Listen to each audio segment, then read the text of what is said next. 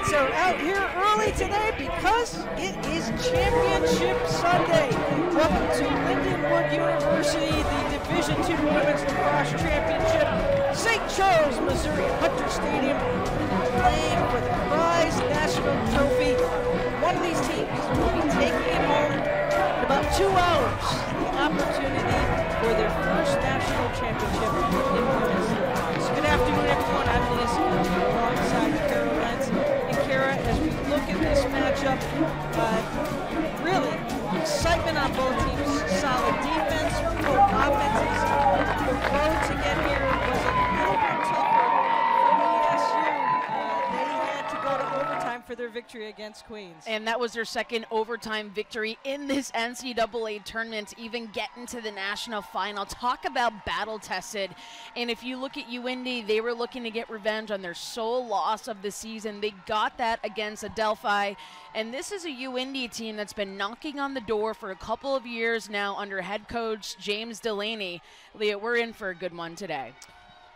Prior to today's championship first draw, UIndy and ESU stand together with their sticks high for a moment of silence, unity, and support. The recent instance involving both Howard University and Delaware State in women's lacrosse.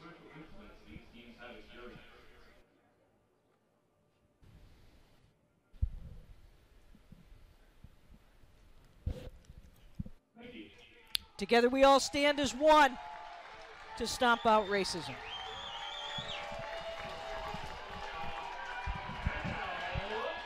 The skies have cleared. The weather is awesome. The conditions here on the field superb at Lindenwood University. And we're underway for the 2022 National Championship in Women's Lacrosse.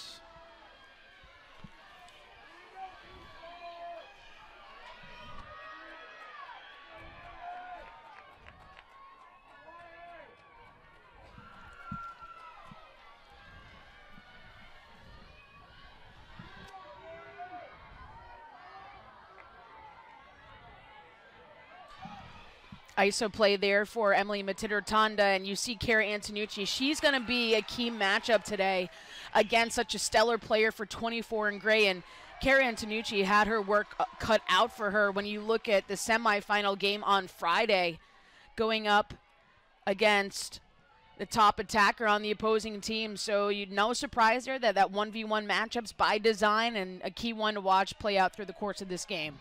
Trying to overload a little bit, work off of a heavy screen here as we approach 30 seconds in the shot clock. No whistle called, solid defense there. Ball is loose on the ground. It's going to go back the opposite way. And it's important that ESU here really starts this first quarter out by being settled on their attack and being settled in their play. We saw in that that semifinal matchup, they were a little rushed with the ball against Queens, and definitely a running match between the two games to start out the game. So it's imperative that ESU starts this game out on a good tempo and a tempo that they also want to control. I think the possession game is going to be a big factor in today's game. Matider-Tonda with the ball, looking for a cutter coming across. That defense has really clamped it down inside the 8. Great mark there by Madison Phillips, number 5 in black for UIndy. And this is a huge asset to how UIndy is able to close out victories, is their transition game and their clear game. It's pretty much spotless, and they have a couple of different formations that they have in the clear. You see there Bella Shore, number 15 in black, being able to settle this ball down on the attack. So first offensive opportunity for the Greyhounds as they spread it out.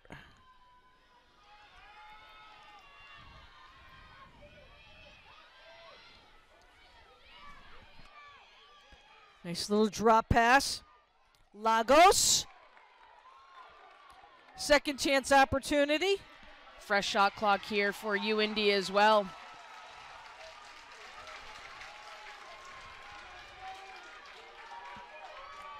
Joey Fowler will have the free position.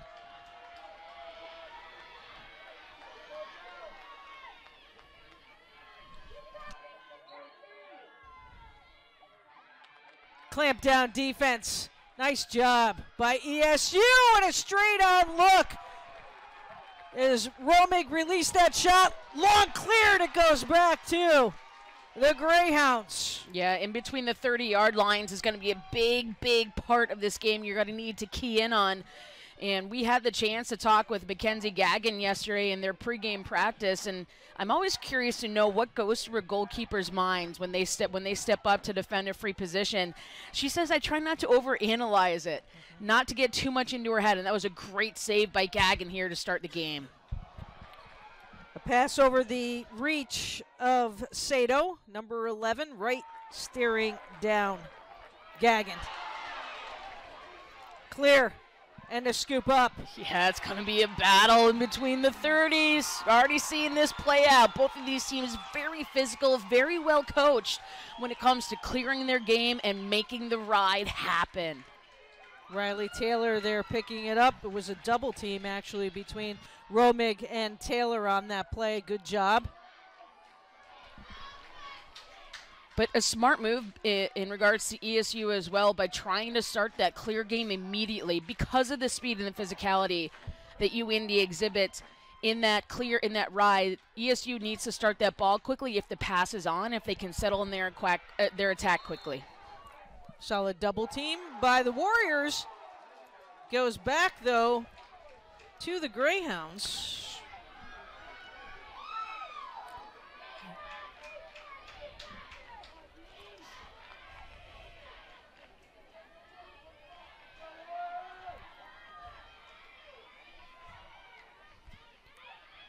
Klein met with a triple team, draws the shooting space violation.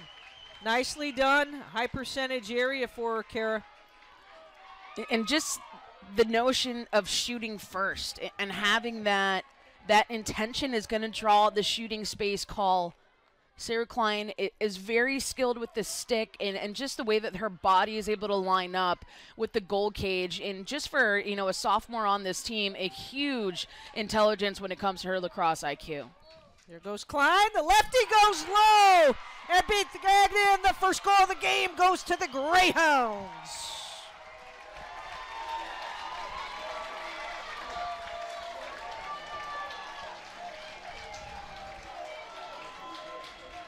Sarah Klein is picking up exactly where she left off on Friday. Had 3 goals against Adelphi, 3 ground balls as well, which is a stat that stuck out to me. And just stepping up on that free position at the 8-meter, natural lefty for number 22 in black. Goes low, nice little grounder to find the back of the net to get this UIndy team started on the scoreboard. Came from defense. Defense turning to offense. 53rd of the season for Sarah Klein.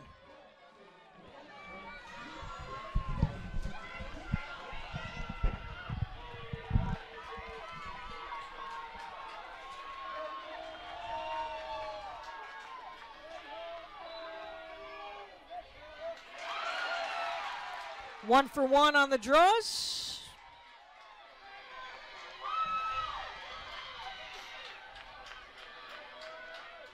And that has to be an immediate adjustment for ESU.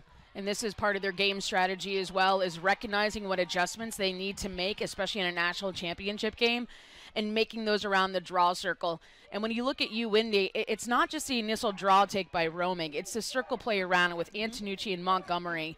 And if you just watch these midfielders around the circle before the ball gets put into play, they're steps ahead of the opponent and the midfielder that they're going up against. So ESU has to be able to make adjustments. They have to be able to respond.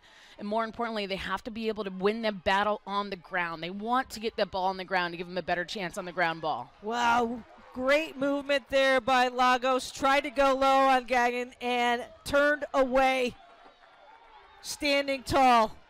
And, this is different for UIndy, a team that can change up the formation of their ride. Sometimes they lay away all the way to the 50-yard line. We saw them do that in their matchup against Adelphi. But instead, in this instance, putting that high pressure on the backfield and putting this team under duress before they can even settle on their attack. And you look at the shot clock now, 65 seconds on the shot clock to run your plays. Rotunda up top. Here's Maddie Heck. She's got speed and a step. Can she go in? And she beats Moran for the goal. We're knotted up at 1.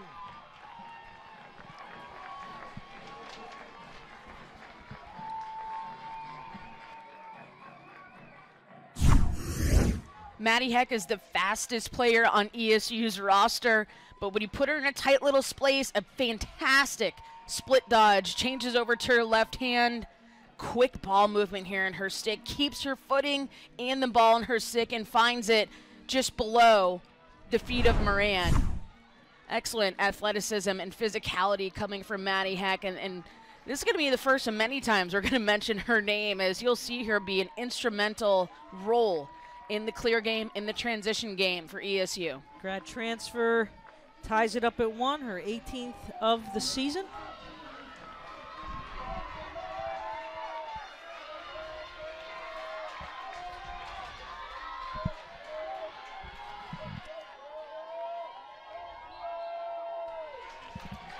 And that's what UIndy can do. If Romig does not get it on the initial draw, she has her circle players to be able to gain that possession. But this is a player that can really pick apart where she wants to place the ball around the circle. And not only that, the ability to communicate with her midfielders around the draw circle about where she can feel that she can place that ball once it's put in between the two crosses.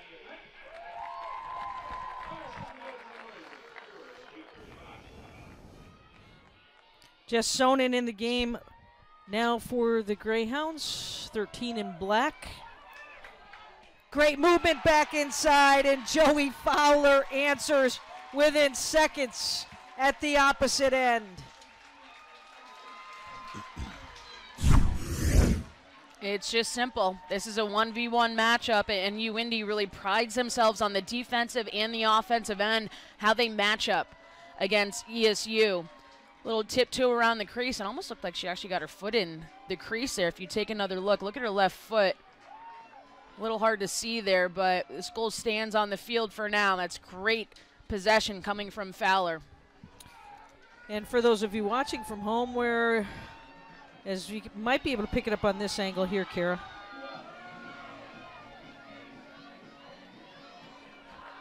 Wow. They looked in on the crease. Playing the powder blue lines around the field today, for those of you watching from home on NCAA.com.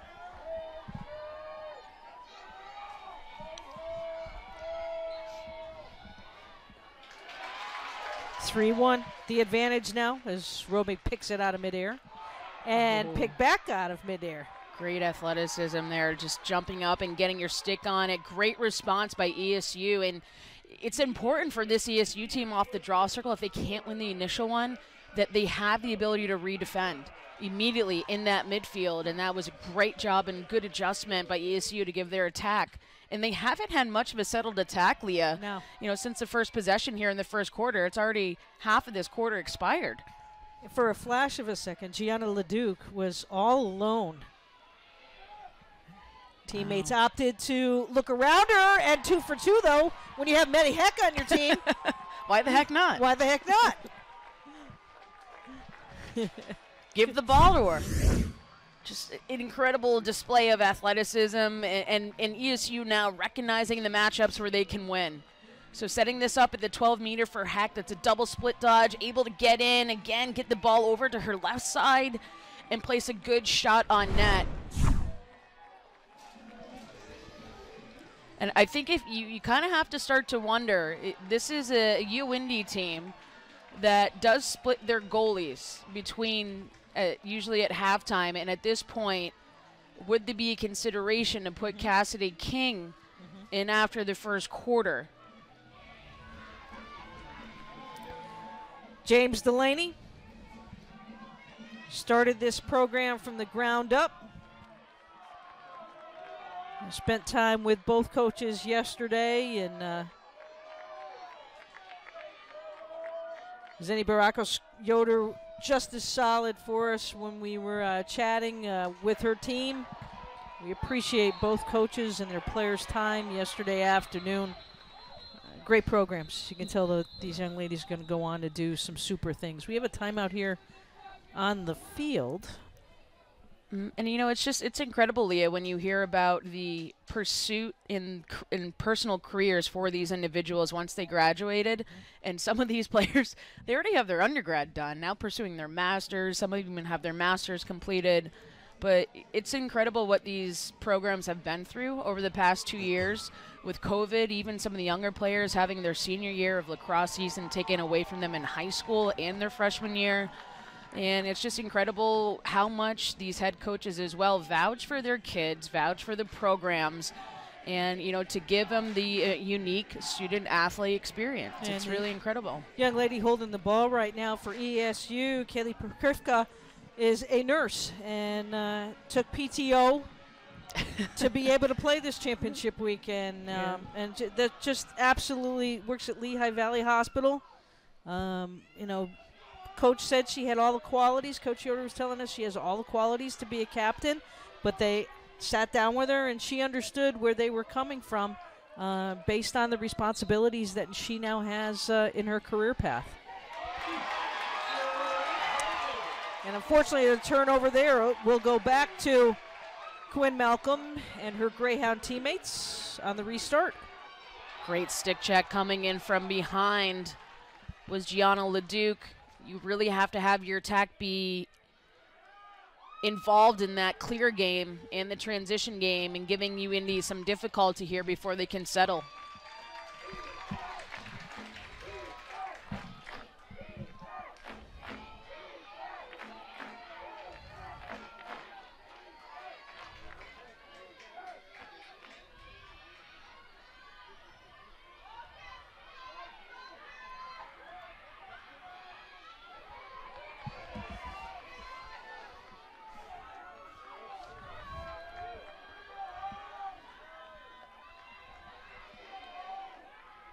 Trying to clear a little bit of space there for Lagos.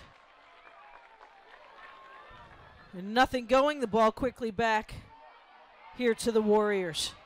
And if they look up here, they've got Maddie Heck all alone. She is now picked up in the midfield.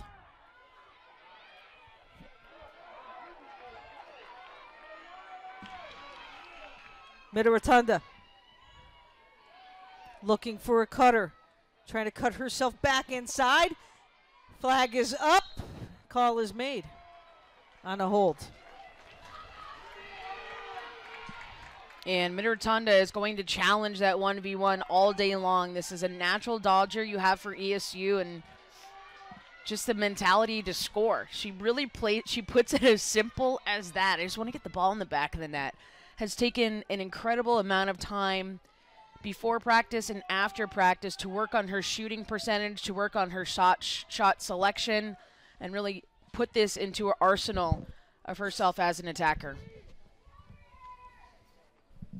Gave a lot of credit to the assistant coach, Rachel Ward, and the amount of time that they'd put in together on the practice field every day. Warriors decide to pop it back out. Great athleticism there by Heck. Knocked away, though, by Vey. And Moran scoops it up.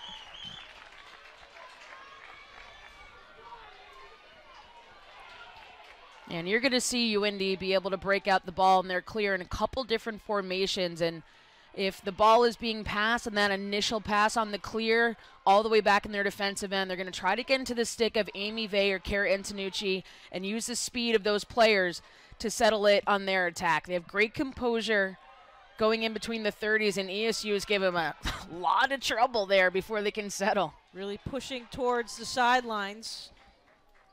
And a whistle called there. The ball will come back for Montgomery to start back up again.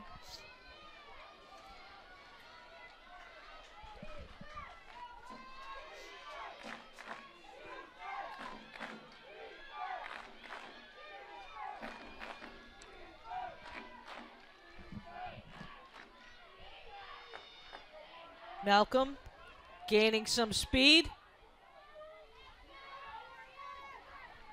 Lagos, little hesitation, long step.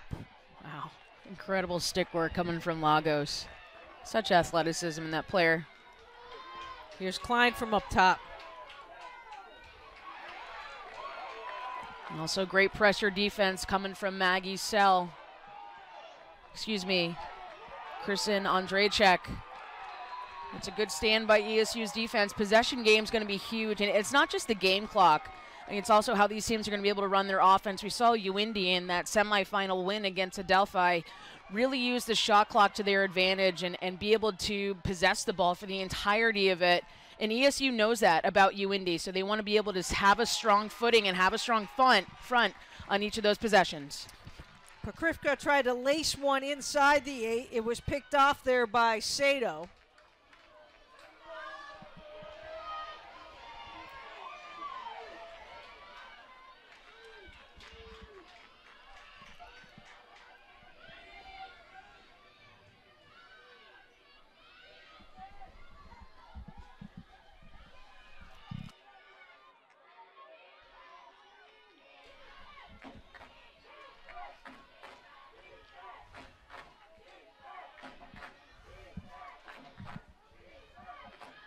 Little bit of space, just a hair of a space for Sato. Klein scoops it back up. Rummig met by a double and partial triple team. Good job by the defense of the Warriors. And they pride themselves on working as a unit. That's been a big focus for them throughout the course of the season. It's just to play together, play as a unit, but most importantly, this is a team that thrives when they have fun.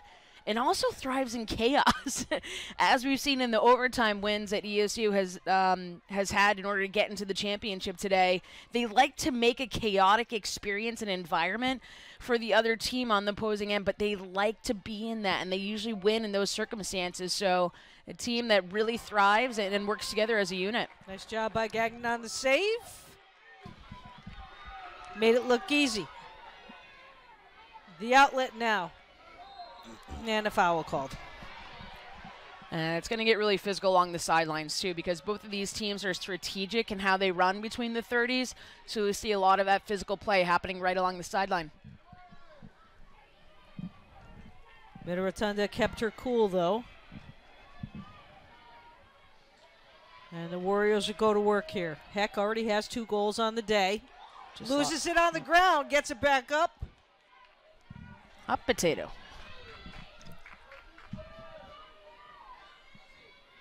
Little flip to Mid-Rotunda now.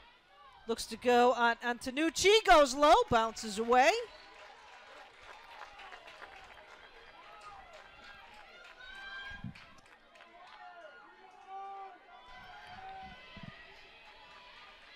.28 seconds on the shot clock. A minute now to go in the first quarter of play.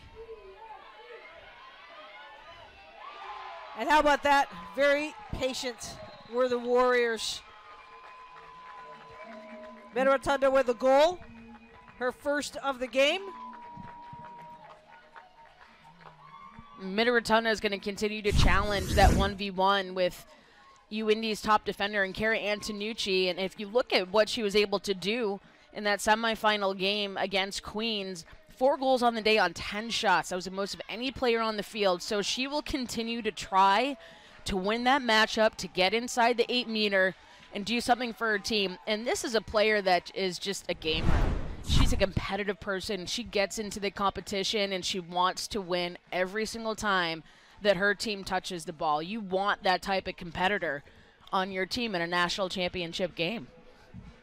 87th of the season, back-to-back goals for the Warriors.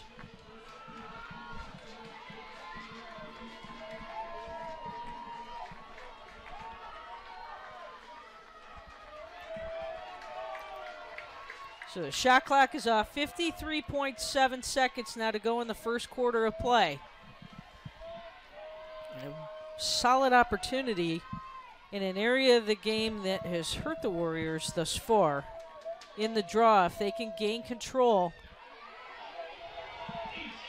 Oh, that's a battle between Antonucci and Heck right along the restrainer. That was borderline going high enough, too, on the draw. Yep. Plenty of time.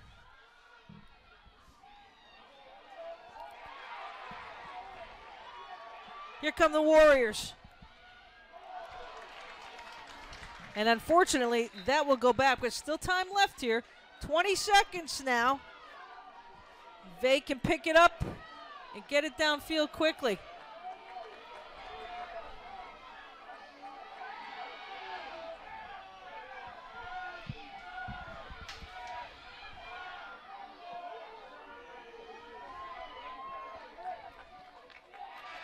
Nice job on the takeaway there in the middle of the field, and so 1 quarter is in the books. The Warriors coming out here and taking quarter number 1, 2 goals by Maddie Heck, and they lead it after 1 quarter of play here in the national championship game from Lindenwood University.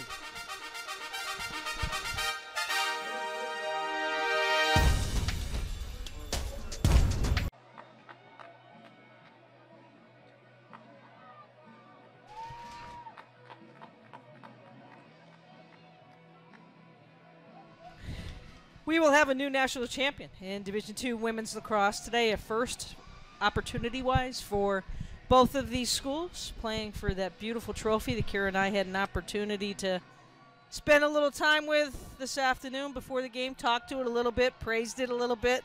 It's a special day. It's heavy. It's heavy. It's a very special day for the student athletes as they have the opportunity to take it back to their schools, share it with their programs and their institution in about 2 hours from now. First quarter play, anything glaring surprise you? Turnovers on both sides of the ball, on both sides, for both teams. I think there were some careless turnovers in the transition game, and I think for both sides that needs to be cleaned up a little bit. ESU was starting to settle on their attack and have some more time with the possession and the shot clock, so that was an improvement for ESU, and ESU is also starting to take control of these draw controls, which is a huge adjustment for this team against a UIndy team, which is some of the best in the nation.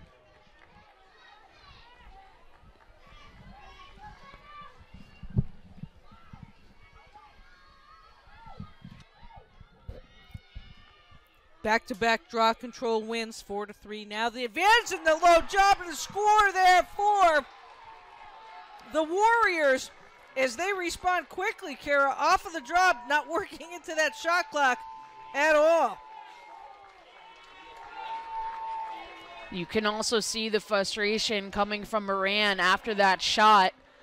ESU is really finding a capability to pick apart this defense for UIndy and find the back of the net. This is just great patience and composure. Madison Bagata finds the opening, beats the 1v1, and this is an area of the game where UIndy really prides themselves is in their matchups. But to start this second quarter, ESU is showing a lot of strength in winning those 1v1s, winning the matchups, and it all starts from the draw control. 3 unanswered goals. They have scored 3 of the last 4 goals. And for Bagata, that's her 27th of the season. And again, Leah, I have to go back to at what point do you put Cassidy King in? For UIndy, this is a team that splits equal just about playing time between the 2 goalkeepers, Cassidy King and an upperclassman on this team, a complete leader and mature person that we had the opportunity to talk with yesterday. You know, do you want to give that All-American a chance to come into the national championship game at this point and try to have some better defense there on your defensive end?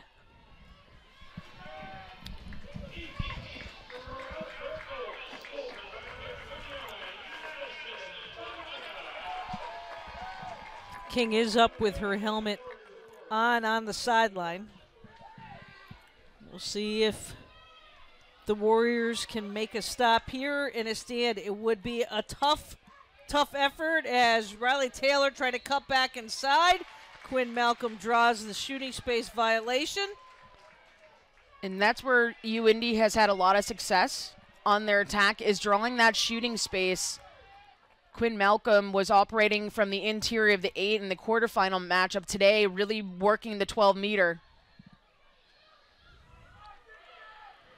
Blagos. 3-second violation.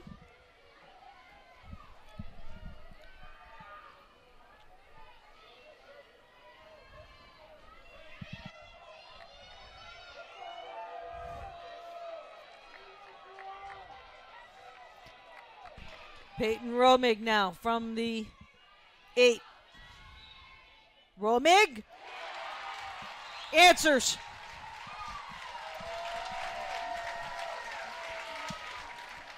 The player for this UIndy team that just understands how to get it done, whether you put her up on the draw circle, you put her at the free position. She had 2 for 2 on her free position opportunities in the quarterfinal game against Adelphi. And it looked like it may have been deflected actually off of an ESU defender's stick and ricocheted into the back of the net. Also, it seemed like she went a little soon off of that free position hash. Nonetheless, here is UIndy pulling within 1 goal and just give it right back to Romig. Absolutely.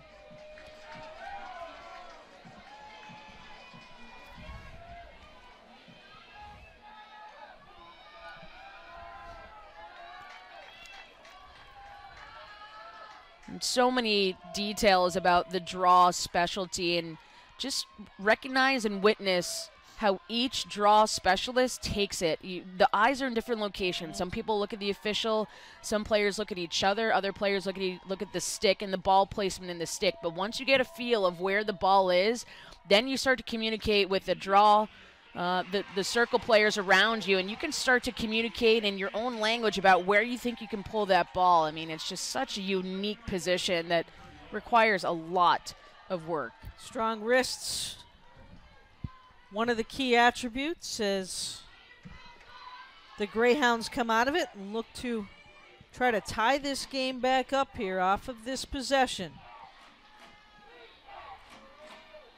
Greyhounds with 7 shots on the game on Gagan. And you see Maddie Heck there pulling that double team that forces a bad pass by Lagos. And here's ESU blazing speed in the transition game. Quick ball movement. Wow. Much faster and cut off there by Moran. Oh my goodness. She went to pass it out. And it came out of her stick. Risky.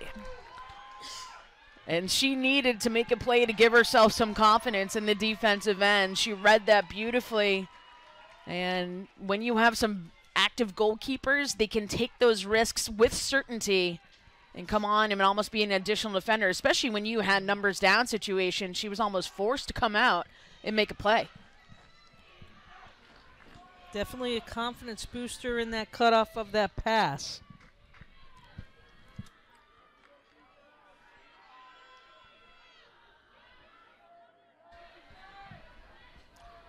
Lagos looking for Malcolm, trying to spin through 3, up over the top. Unique part of ESU scouting was their capability to really pack the 8 on their defense, and they're aware of how Malcolm and Klein and a couple other attackers here for UIndy can pack inside the 8-meter, which is risky because it can cause confusion on the defense. You can be called for 3 seconds if you're 2 players marking 1. Fowler! I don't even know where that bounced off of, Leah. I thought that was in the back of the net.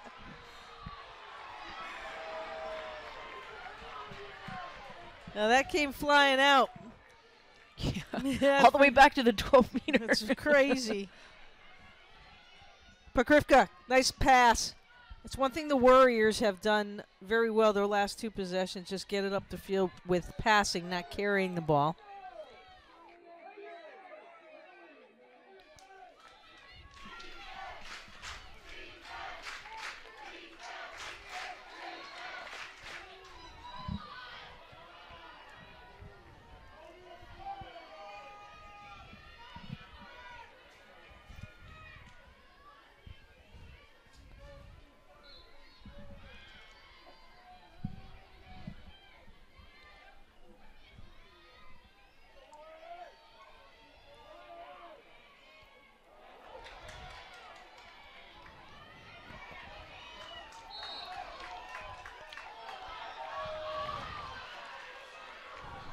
That physical play coming around the restraining line.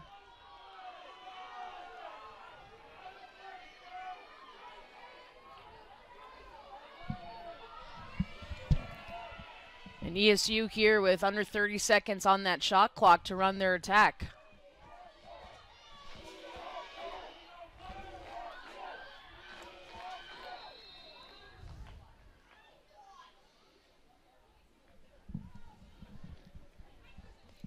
Foul called from behind X, and they'll give the Warriors the ball. A little bit of a low percentage area there.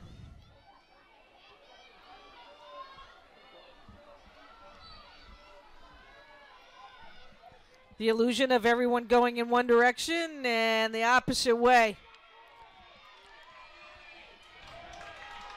Excellent defense coming from Amy Vey, number 14 in black. Slid at the right time, but also if you set your feet and you set your body right as the attacker has the ball looking to shoot, you're not going to call for that shooting space. It's excellent preparation, and Vey just works so nicely with the other defenders around her. Really like to see what this player can do on the defensive end.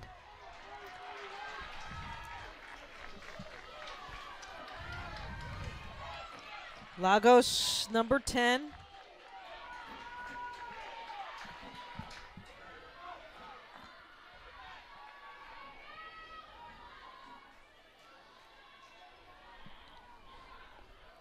Looking for Klein. Ducked her head just enough. Nope, I'm not seeing that. No.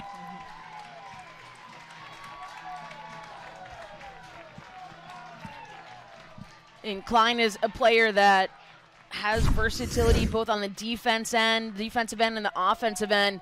Can fire a shot from the free position, but you put her in the middle of the 8 with, let's count how many defenders. 1, 2, 3, almost 4 defenders.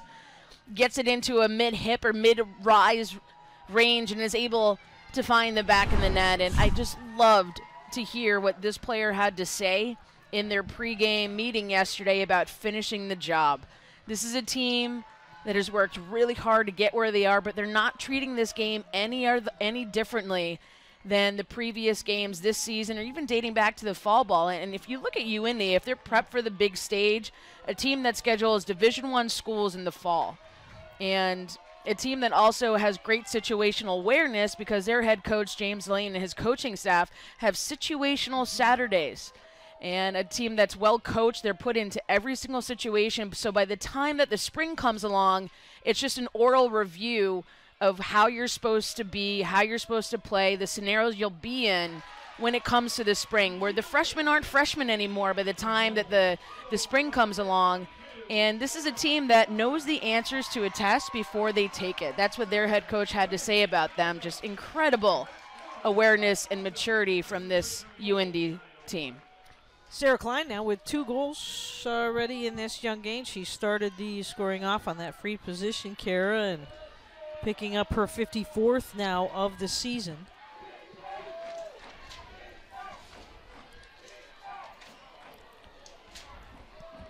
Trying to clear something out here for Lagos. Nice job by the defense. Switching up. Lagos still with the ball. Trying to work off Klein is Lagos now.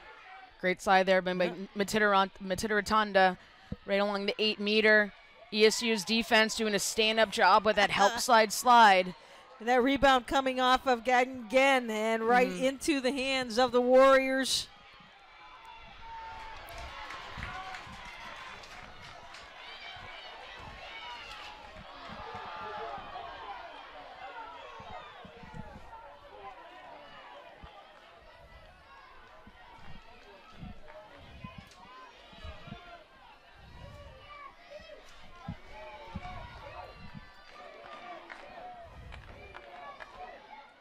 Look at that. Nicely read. And the Warriors are back up by 1.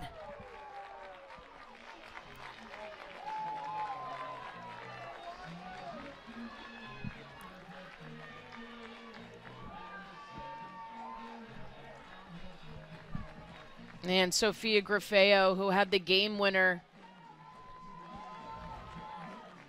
in that overtime match against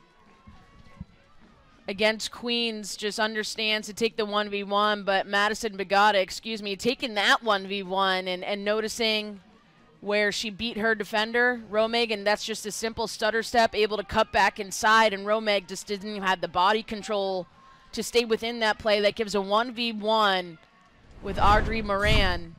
And you have to start to wonder still at which point Cassidy King will be put into this matchup. But got a second of the game.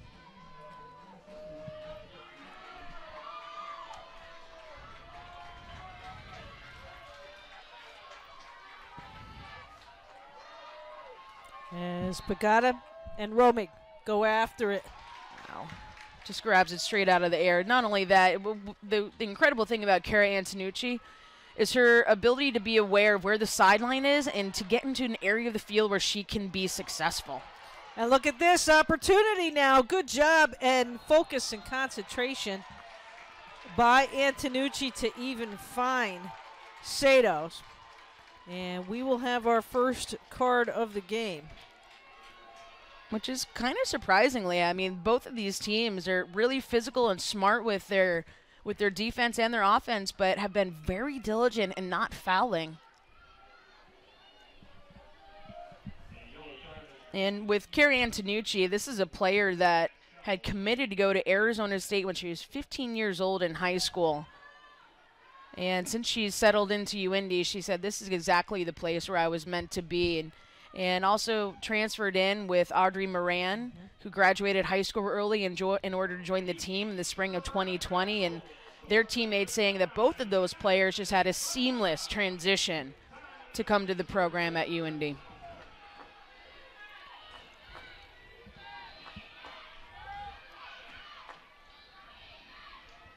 Greyhounds trying to be patient to tie this one up.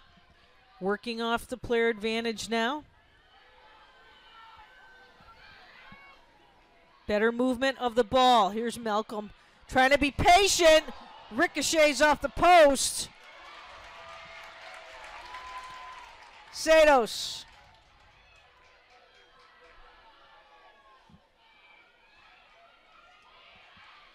Romig's pushed. Oh, that's going to leave a bruise. Definitely. Good ball movement there by Lagos being able to come up with the ground ball.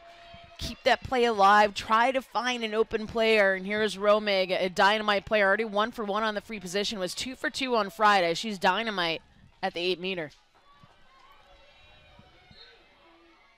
Romig bounces it in, makes it look easy, a little sidewinder.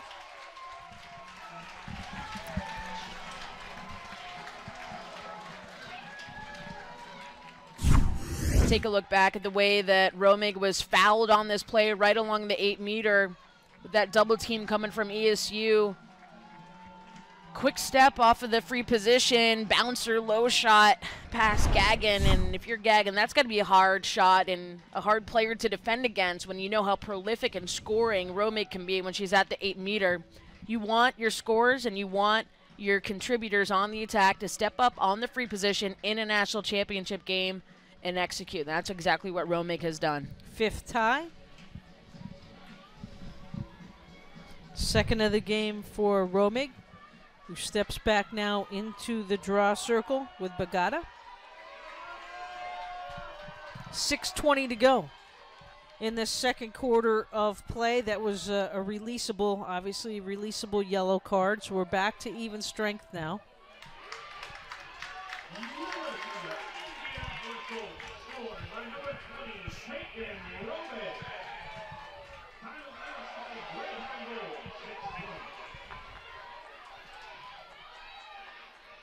Grifka doing a nice job. She's had a number of ground balls, key ones today. That is her 4th.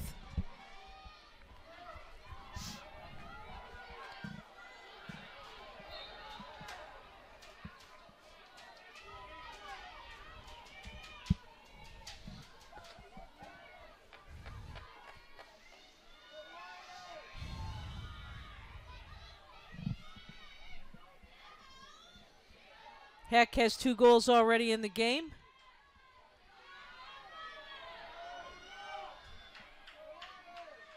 Midratunda up over the top. Scoop back and brought back in to Moran.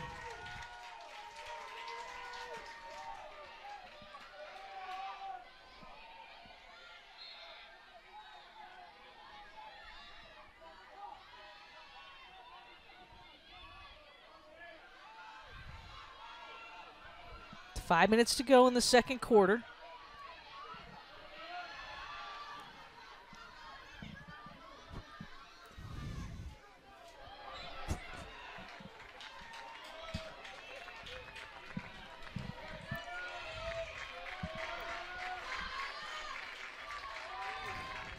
But only 47 seconds left now on the shot clock. Good job defensively by the Warriors here.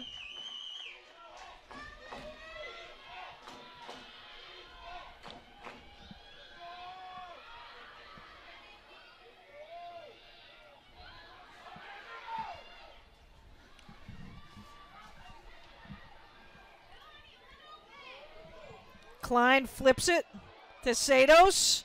Loose on the ground. Sato picks it up. Now the Greyhounds having some trouble keeping control of the ball here. Gotta hurry! I'm not sure UIndy had any idea how much time was ticking down on that shot clock just by the amount of time they were taking while passing the ball, but great stance by ESU on the defense, and that started all the way in the transition game. And you see the confidence that ESU has when they're stepping up beyond the 12-meter as a unit with the double team. And that's exactly what stood out to me in their semifinal game against Queens, was just the tenacity that they went with after the ball as a unit. And you can start to see UIndy being a little less confident and driving to the net on the attack.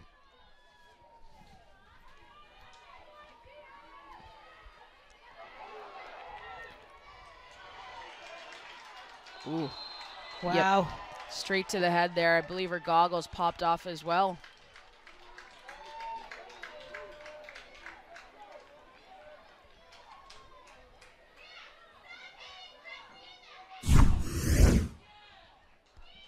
Take another look here with the strong defense coming in for UIndy.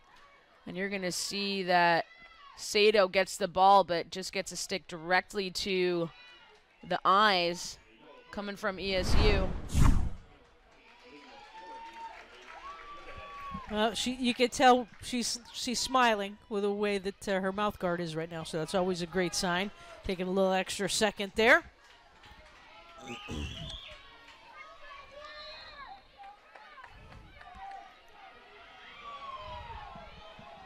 Under 3 minutes to go here in the second quarter of play. And, you know, if you're UIndy, with the amount of pressure that they're getting from ESU and the double team, they have to be able to move the ball a lot quicker. So they have to increase their ball movement and the pace of it and not allow ESU any time to get their defense in the way. And ESU's defense is playing with an incredible amount of confidence and working really well. This is a team that goes into a zone when they have a player down situation. Very fluid in that process. Still moving together as a unit. Romig does it. Draws the violation. As Kara mentioned, the Greyhounds are 3 for 3 on free positions today.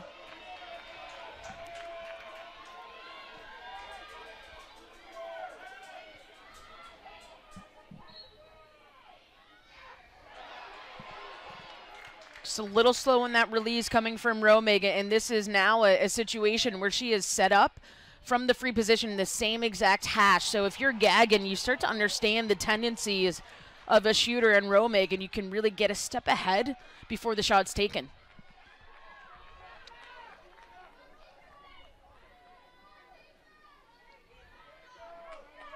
Mid-Rotonda will now wait for some personnel to come out here on the field. Get that attack ready with about 1:40 to go in this second quarter.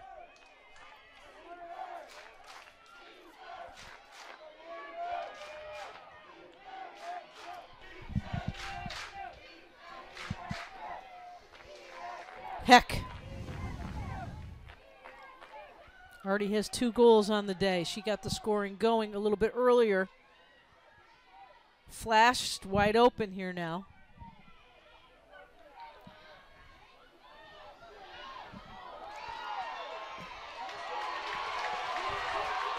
And look at Maddie Hack chasing her down all the way in the midfield. Came back from the crease, keeps the pressure on. Just incredible to watch in between the 30s.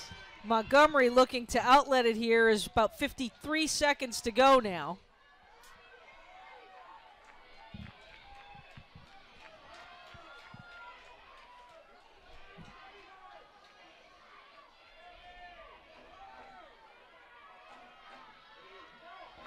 Keep an eye on 77 Fowler.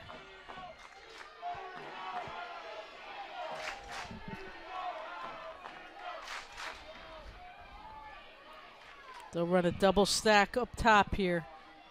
20 seconds. They're going for one. Roaming. They get it in Klein's hands. The lefty flips it. Lagos back up top and intercepted.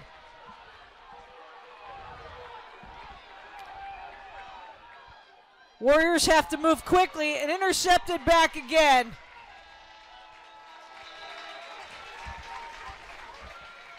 Great defensive effort by both teams in the final minute of play.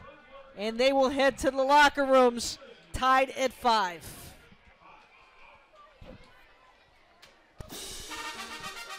We will step aside here on NCAA.com. You're watching the 2022 Division II Women's National Championship game in lacrosse.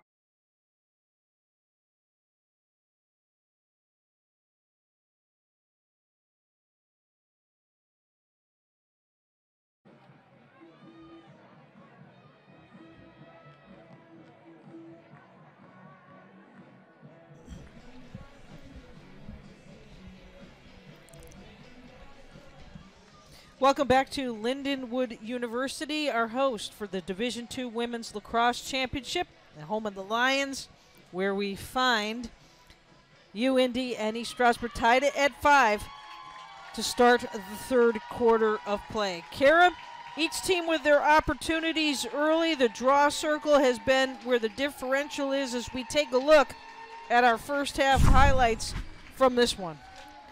East Stroudsburg getting out to a really good start due at the hands of Maddie Heck. She had 2 big goals to start the first and second quarter, and UIndy not as much offensive production in the second quarter, but you see Fowler there able to convert for the Greyhounds, and Heck is really good with the 1v1 matchup at this point in the game, and they continue to go to the attacking midi in order to notch some goals.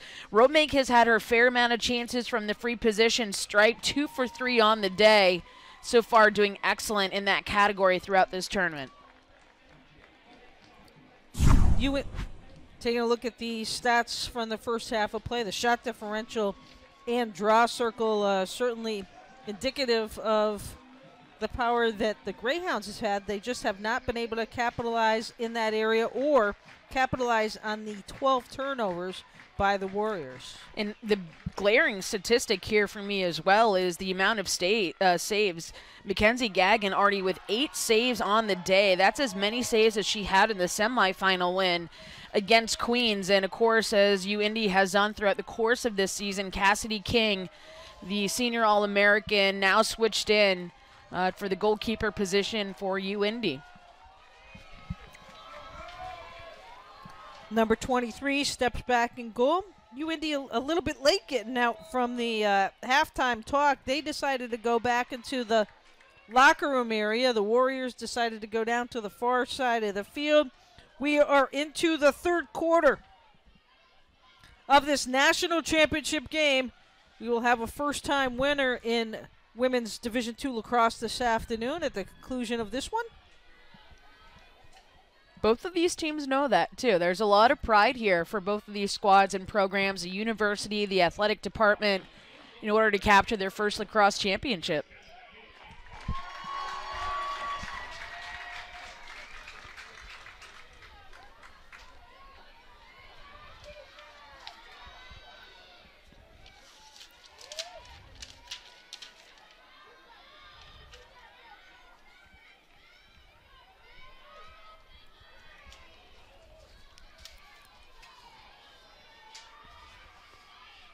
And ESU's defense has been doing a spectacular job against Abigail Lagos, one of the best attackers you're going to see across the nation in Division II, but has not had an opportunity to even get inside the 8-meter with the defense coming from ESU. Follow over the top, goes wide.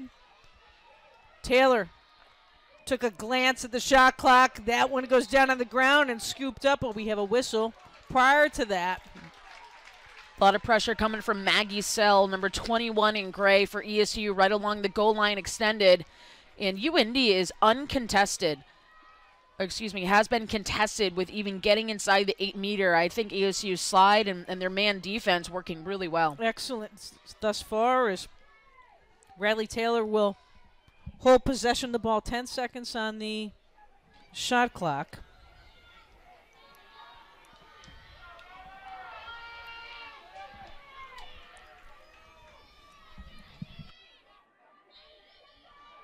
Smart move, getting it up top.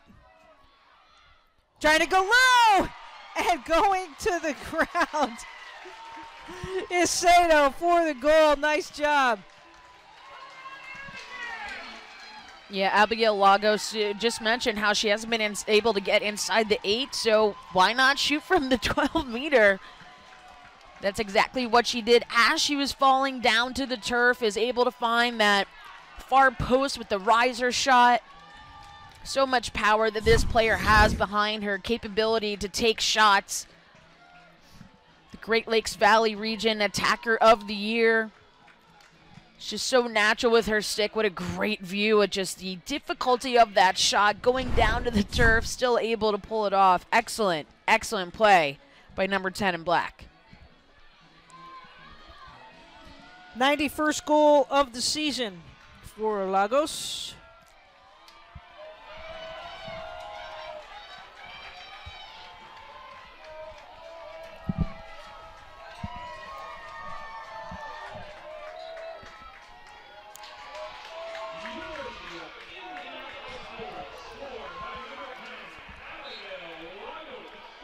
ESU quick to come off of that draw circle. This is exactly what they wanted to. They want to get the ball on the ground and be able to play those 50-50 balls, those hustle plays and the ground balls. They've had some success here on that draw circle. Pokrivka doing a nice job to get that ball over the 30 for her teammates.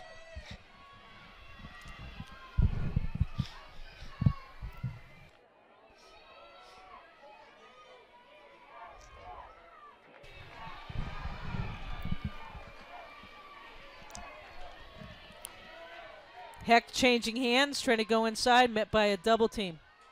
Mid-Rotonda up top.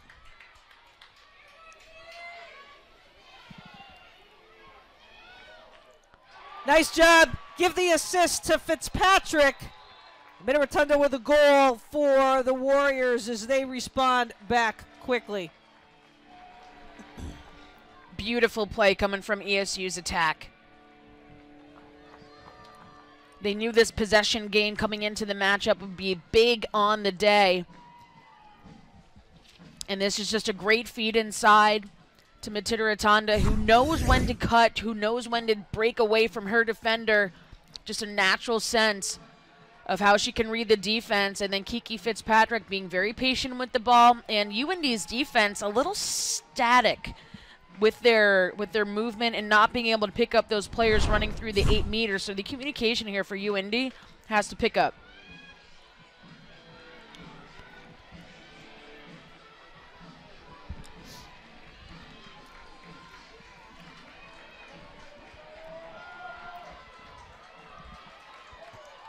Pagada and Romig will set in. Romig in black has had the advantage, 11-3, the differential on the draws. And Romig just an incredible career when you look at what she's been able to do on the draw control. 917 career draw controls coming into this game. Incredible. She has now won 9 in this game. Hard contact, her for 2, going down directly to the turf after that draw control. Getting a lot of contact.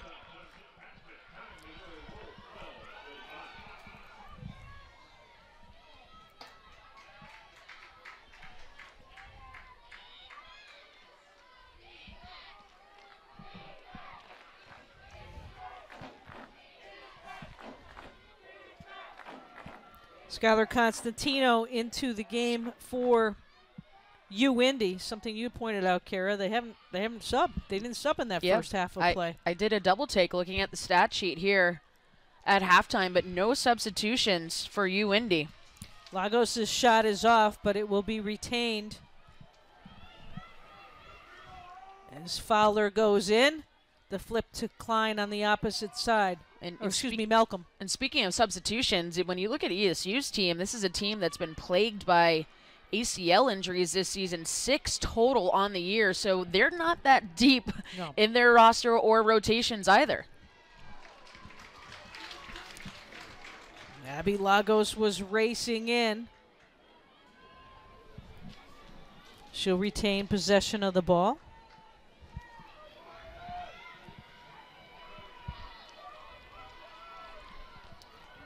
Let's see if she'll use Skylar Constantino up top 13,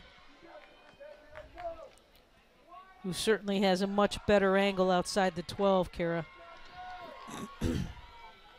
Situational awareness here for UIndy. Lagos races in, shuttles it, backside, comes back out for the save. Low percentage shot, just trying to take that 1v1 into the crease. You have to just work the play, work with the numbers, and work with your team to get a better shot. Nice job by Maggie Sell through traffic. No call on the ground was Gianna Leduc. And I think everybody kind of paused for a second, but Tindertunga with the ball now. That ball comes back out to the top. Maddie Heck slams her hand down back and forth saying, we got to settle in here.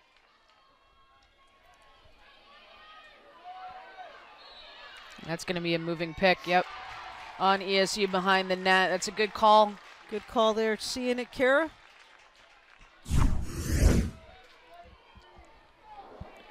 Yeah, you just have to stay stationary on those picks, especially on ball.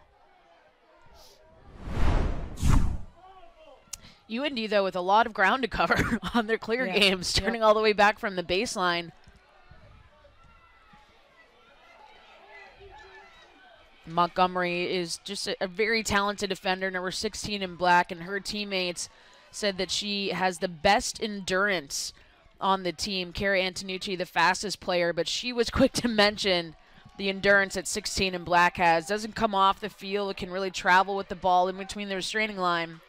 And when you look at this game of lacrosse and what it requires physically, that says a lot in your endurance.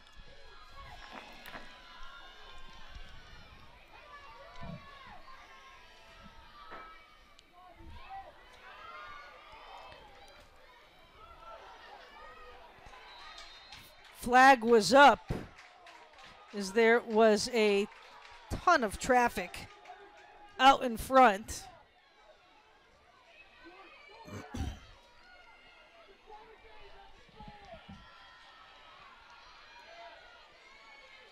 Kylie Manser also into the game for UIndy number 8 as they set up Sato now.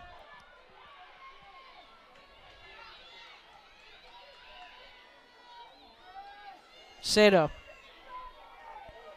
waiting for the whistle. Staring down Gagnon. Flips it. Oh, Quinn Malcolm gets rocked to the ground. It was a hard pass to pull off. Oof. And yeah, Quinn Malcolm was met by 3 ESU defenders. That's pretty solid free position defense here for the Warriors.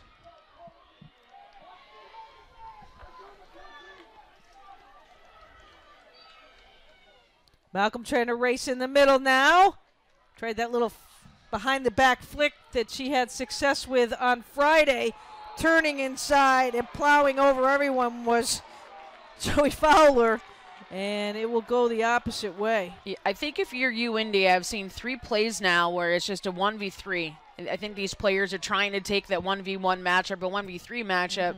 If you're UIndy, ESU's defense is beating you in that matchup. You have to be able to move the ball around. You have to get ESU on the move and work your ball movement, work your cycling around the 12-meter, give yourself a better chance. And ESU is getting more and more confident as this game continues to play out.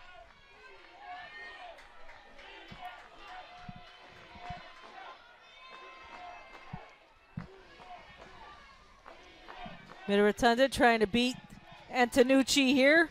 Wow. Antonucci with the cross check. Mid-Rotunda right into the stick of Cassidy King. Excellent defense by Kara Antonucci.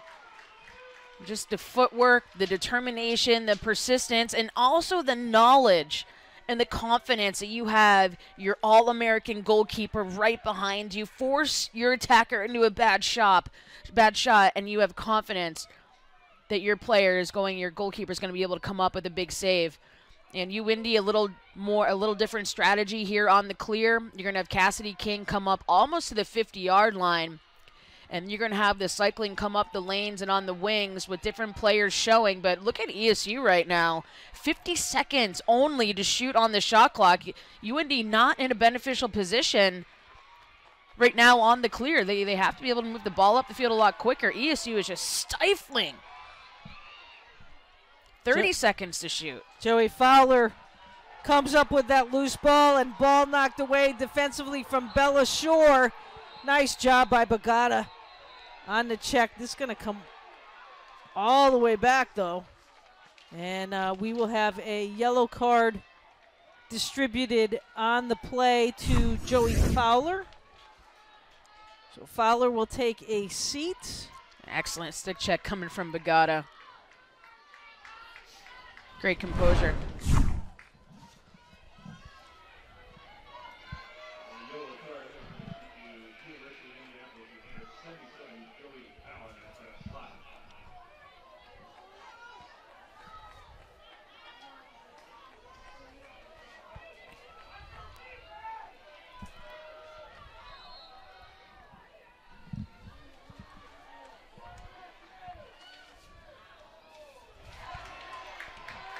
Neufeld is broken up. Antonucci with the outlet to Quinn Malcolm. If they hurry, they can find Riley Taylor in a flash, but a nice job there on the outside of the double team.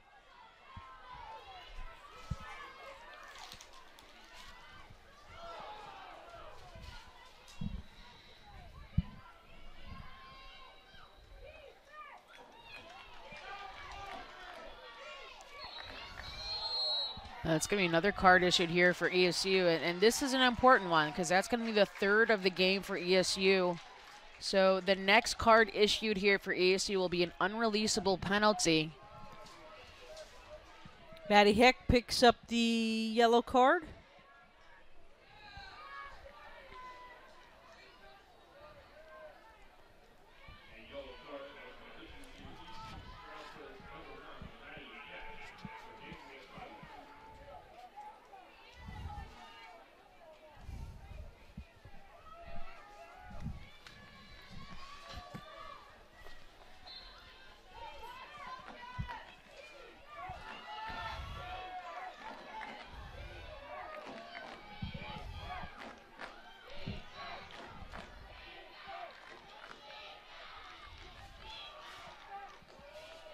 Lagos trying to use that quick footwork. Here's Klein. The lefty rolls back to the outside. Nice job defensively, but a foul is called. That was good defense. That was excellent defense. And then I think if you're an attacker and you start to back into the defense and the ball pops out. You got the lefty to go right in the direction you wanted to the outside. But Klein's got a great spot here. Up top. And we'll stare down Mackenzie Gagnon. Rips it. All eyes upon it. And gathering it in here quickly for the outlet. Here come the Warriors.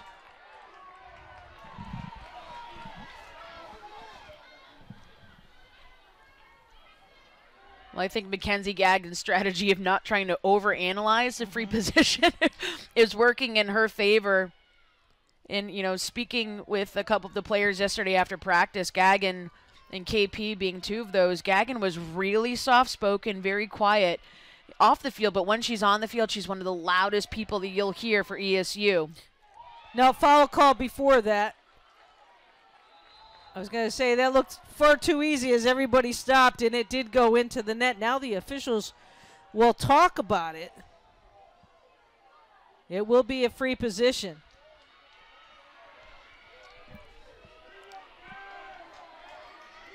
Emily Matida-Rotondo stepping up to take this free position.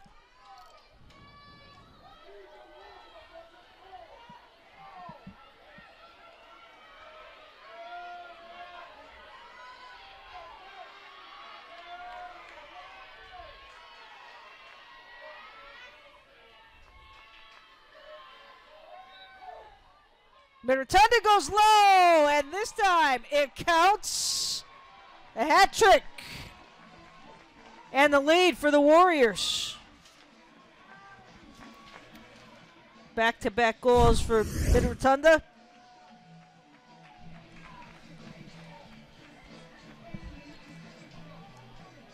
This is good composure here from Matida-Rotondo. Starts low, brings it up high. That takes the goalkeeper's eyes all the way up.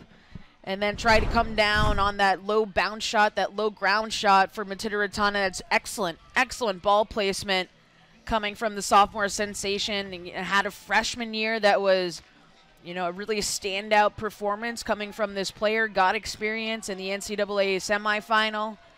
And here she is continuing her capability to help out her attack, get on the scoreboard here in her sophomore campaign, and help lead this ESU team to a national championship.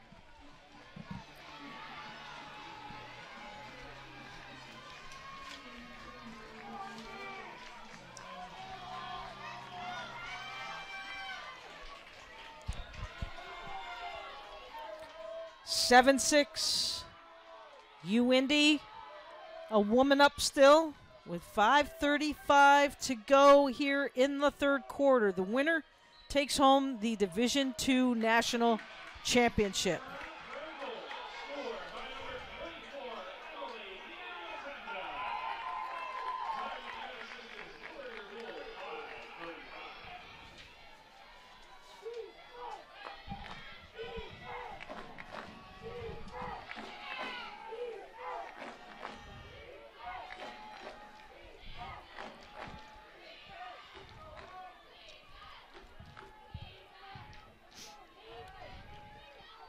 Lagos.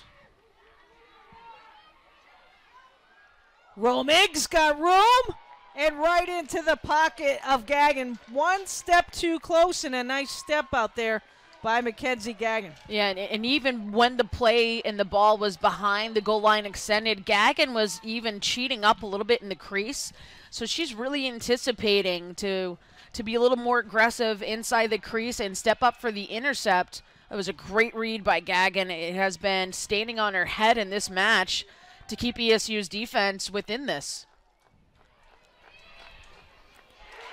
Cassidy King with the big save at the opposite end.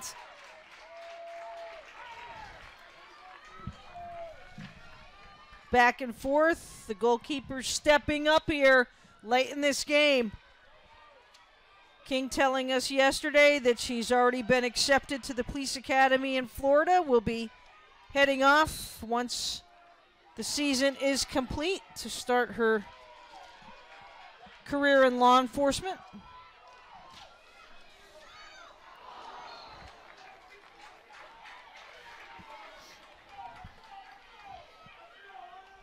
And player who just talks about the amount of trust that this team has with each other and just how close this team is off the field, the amount of time that they spend with each other outside of lacrosse, outside of classes, and also the capability of this team to adapt with any situation. And here they are down a goal in the third quarter, so they need to be able to adapt on their attack and on their defense and fight back in this.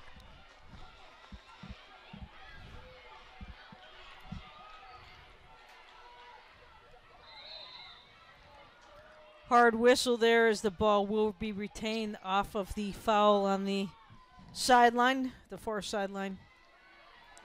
From the fans, that is, near sideline of the benches.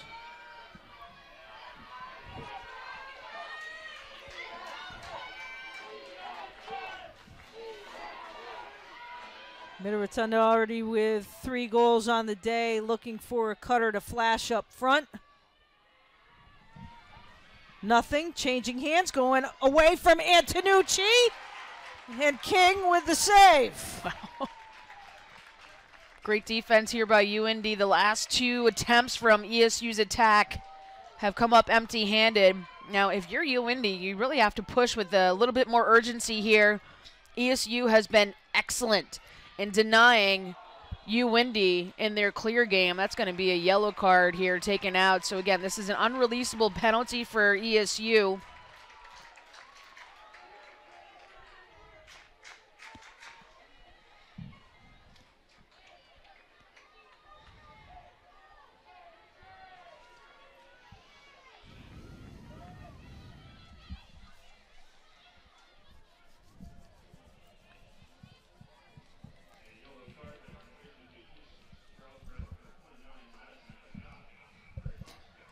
Madison Bagata picking up that yellow card that Kira referred to.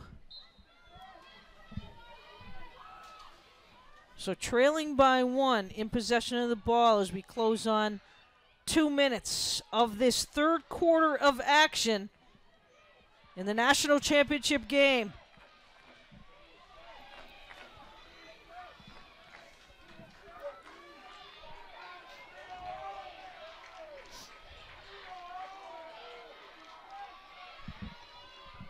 Big possession here for the Greyhounds. They get it into Klein's hands. Up top is UIndy works it around. A little bit quicker now with the pace and the motion, and the hit is Lagos, and Abby Lagos once again goes to the ground. Yeah, and that contact came after her initial shot fake. Excellent speed and execution on that shot fake and stick skill. And a player that plays really, really hard, so she's going to be able to draw the contact, get the foul, give her a chance at the free position stripe. And, you know, this is a player that will fire from that 12-meter. And as we saw earlier, really good at the riser shot from the hip mid-range. See what she pulls off here. Abby Lagos staring down. Gagnon goes up over the top in the upper 90. And ties it back up.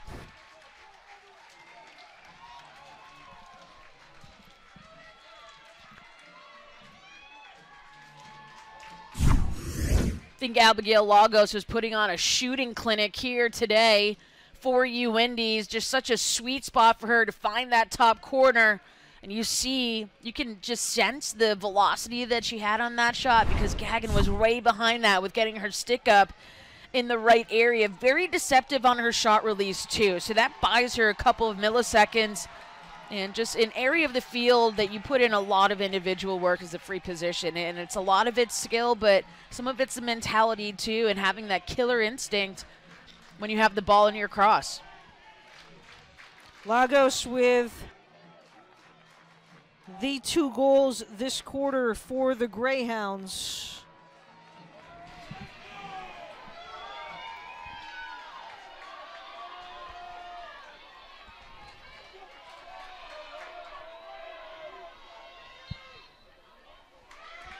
Romig has now won 11 of the 14 one-draw controls by UIndy in this game.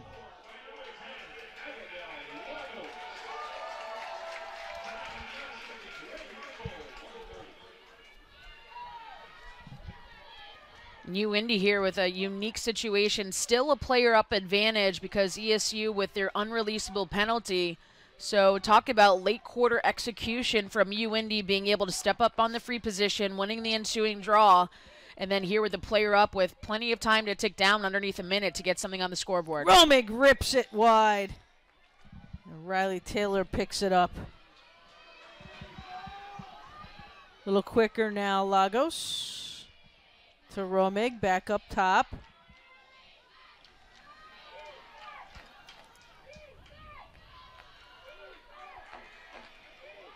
Maddie Heck doing a great job marking Quinn Malcolm in the center of the 8-meter, and number 7 in black was a player that was able to receive passes inside the 8 and get on the scoreboard frequently and prolifically in that semifinal matchup. But Maddie Heck doing a great job in taking her out of the game today. Romig on the free position to Lagos, trying to shuttle it low, nothing there, triple team, has to work it back out, 18 seconds. Klein, it bounces it in.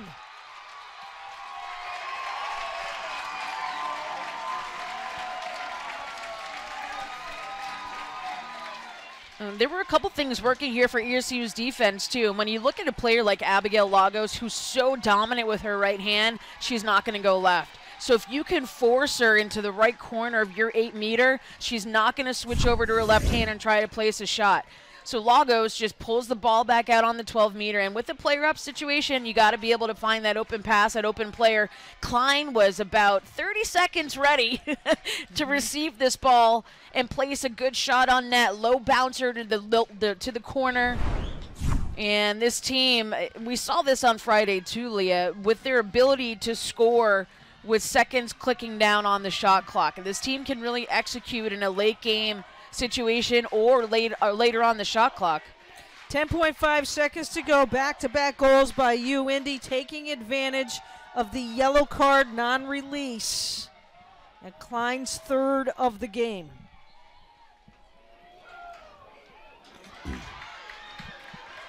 Enough time if they race in. See if Antonucci uses her speed here. Denied. Not quick enough. And that will do it for 3/4 of play. 15 minutes. We will crown a national champion in women's Division II lacrosse. We will step aside and be back for the finish.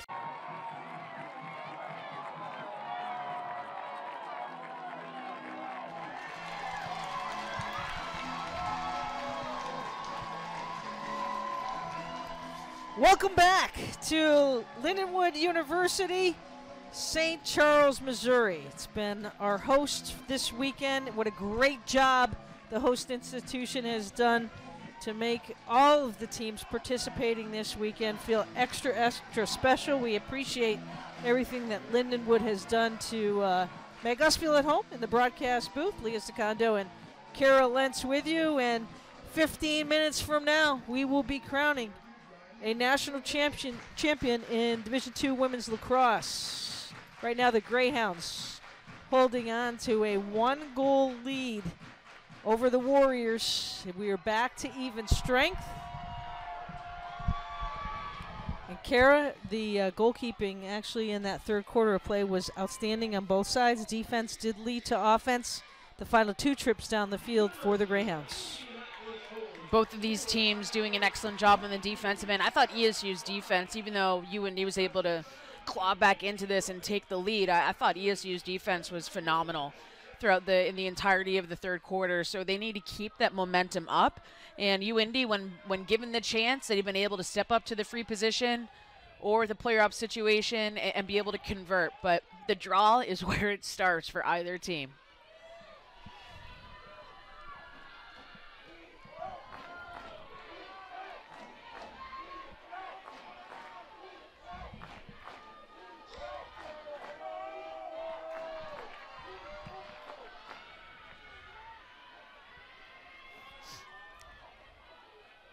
Greyhound's going to be just as happy here to take some time off of the shot clock. Lagos gets it up to Klein. Wow, steps through that double team.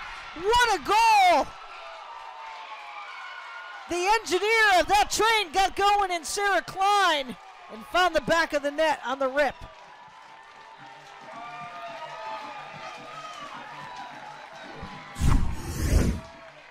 Sarah Klein, a player who has tremendous potential in a career set of hers. She wants to be a nurse in anesthesiology, and you can see here just numbing the competition on that play, splitting the defense, keeps it in her left hand, finds the opposite post. Whew. It's not going to put you to sleep, is it? No. It's going to keep you awake. It is. 4th of the game for Klein, 56th of the season, and the 3rd unanswered goal by the Greyhounds. And wonderful commitment of Sarah Klein and what she was able to do during the fall. She said with her pursuit of doing nursing that she missed a lot of fall practices, but still, you know, was able to contribute to this team, to be involved as much as she could.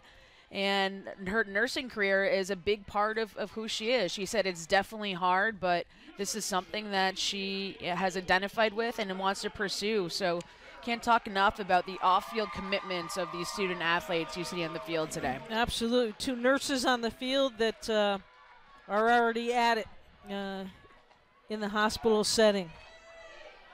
Kaylee Prohivka on cue, intercepts the ball.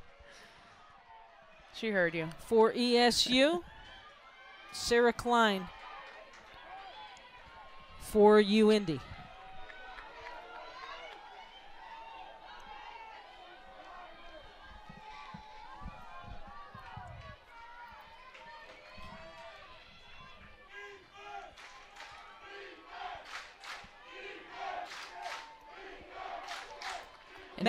Maddie Heck has been kept kind of in check there, Kara, since the beginning of the game. Ever since the first quarter, there's been a great response here from UIndy's defense, but ESU is going to continue to challenge that. Maddie Heck creating the 1v1 ISO right outside the 12-meter. You have a lot of different midfielders and attacking middies here for ESU that can do a lot of have a lot of creativity when they are given the go-ahead 1v1 dodge from the 12-meter. Bella Shore a little bit too aggressive on that check, so she'll be placed behind off of the foul.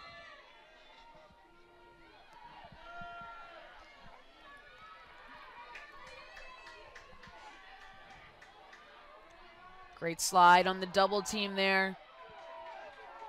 Kara referring to number 4, Antonucci.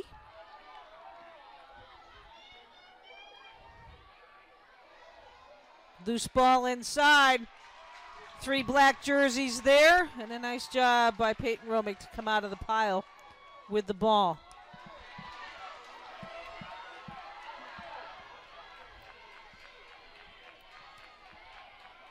And you see the pressure here from ESU's defense. I really like when ESU can put that high pressure on.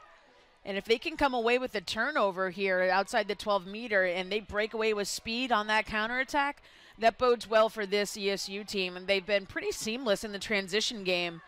KP, one of the big players that's been able to settle that ball down on the attack.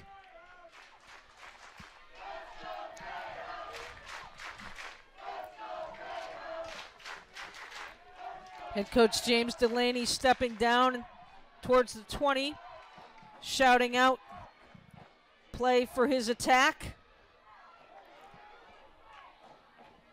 Good adjustment there by ESU's defense, making sure that they're not getting... Whoa! Abby Lagos rips a shot through 2 defenders. And I think that came as a bit of a surprise. Yeah, it was mid-sentence. That came as a surprise. Hat trick now for Lagos.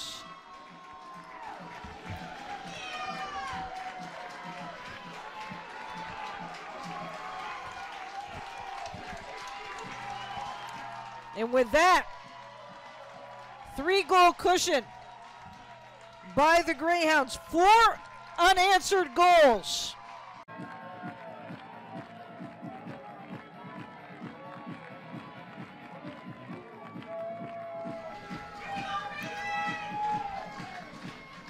Well, Kara, ESU forced to take a timeout with the way that the Greyhounds have just been attacking Mackenzie Gagnon and the defense. Great effort there by Sarah Klein. I mean, the shooting capability of UIndy at this point in the game has really been remarkable. And look at the quick release of that. Lagos, seeing that the slide was coming by ESU, sees a clear shot, decides to take it, and UIndy continuing exactly where they left off, winning that draw control. Excellent speed there by Kara Antonucci. And it's not just Romig on the initial draw. Antonucci and Montgomery, huge part of the Greyhounds' success this season on that draw control. A team the second in the NCAA in the number of draw controls per game. Won that battle 14-7 against Adelphi on Friday and just continuing to dominate today. Clock is on their side. Possession of the ball on their side right now. Having to force the Warriors to come out and step up just a little bit more on defense, try to force a turnover, as Kara mentioned. And, you know, a situation that they're familiar with. This is an ESU team that really battles from behind later in the game. But also with putting that high pressure on beyond the 12-meter, this is a team that's really versed in that. We've seen their communication be really high on the interior and on the weak side.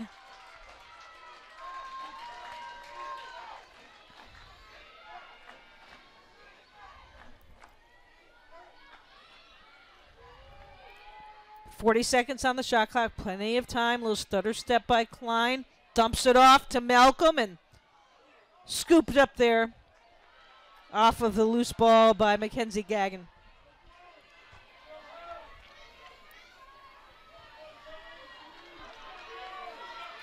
And this is exactly who you want the player to have the ball for ESU and settling it on your attack.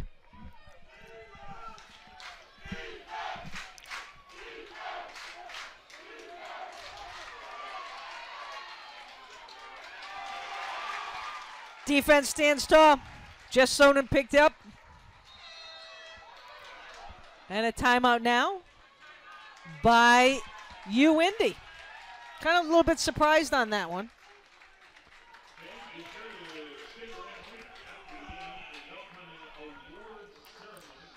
But we will step.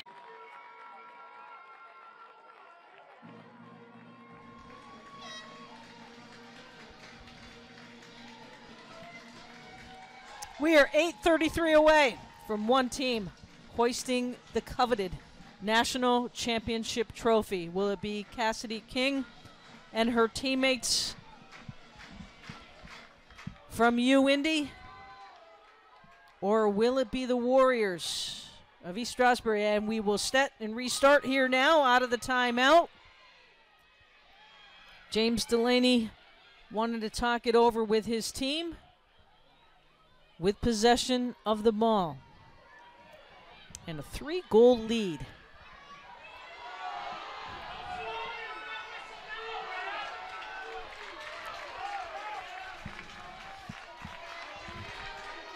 And if you're UIndy, it's really a possession game for you. You're going to get the high pressure. And I think if you're in UIndy as well, don't be too scared or hesitant to throw it back into your midfield. And really work the width of the field from sideline to sideline as well when the time really starts to crunch down. And you're looking at running your play at about 25 to 30 seconds on that shot clock. Here's Lagos trying to go! Extended goal line. She's really feeling it. She is in the groove. Recycles the shot clock to a minute.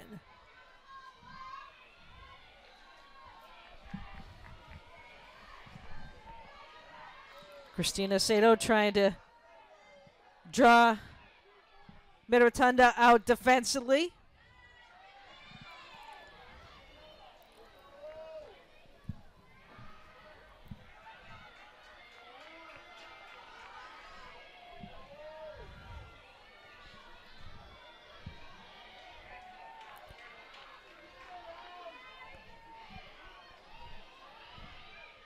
Romig. Oh, the little flip inside of Fowler. It bounces and it's loose. And bounces over the top of the goal. How about that? 10 seconds. 9 seconds on the shot clock. Romig. Up top, they've got to hurry. And the defense stands. Nicely done by the Warriors. Quick outlet now to Maddie Heck. And also not overcommitting on that high pressure and getting beat when you're already extended and pulled apart in the defense. It was really good diligence coming from ESU, and now you have to run your attack. You have to run it quickly if you want to start to bite away at a 3-goal deficit.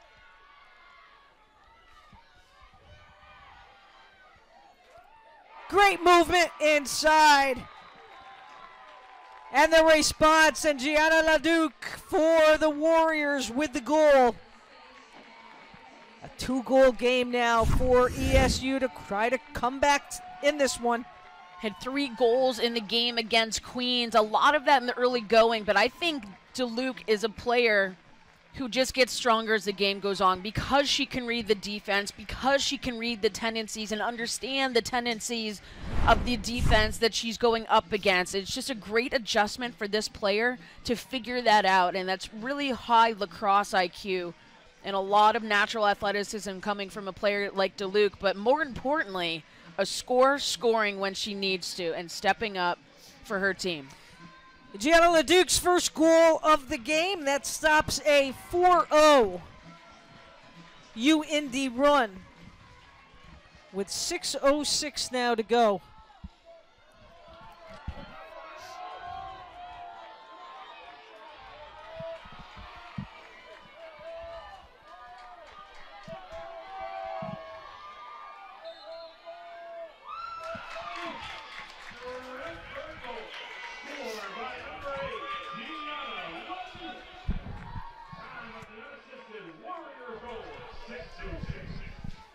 And that's really got to be an emphasis for ESU is off of that draw control, just trying to get the ball down to the ground and giving yourself time of possession.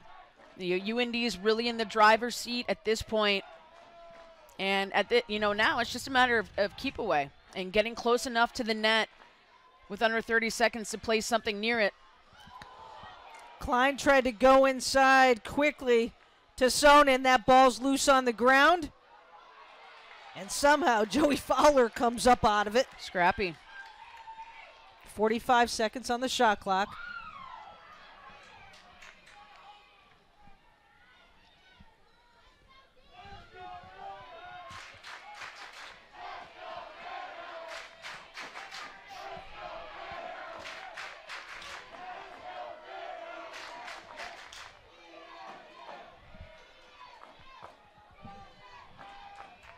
Klein spins inside right into the double team of Pokritka, who comes up with the ball, and it will stay with the Warriors.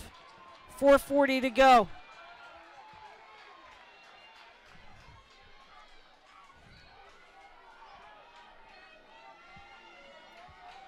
Bogata and Leduc upfield already for the Warriors.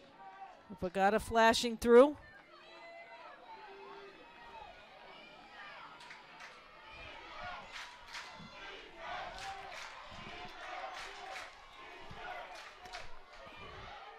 Great job!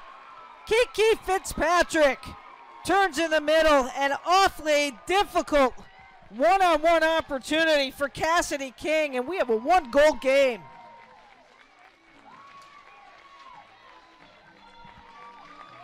Excellent execution coming from ESU in scoring quickly. 1v1 defense, Matilda Rotonda loses the ball, quickly picks it up, and that's a great spin dodge coming from ESU, gets on the inside, switches hand, great composure with Fitzpatrick and keeping the ball in her cross. This team has some life in them on the attack, and all the more importance placed on getting their next possession.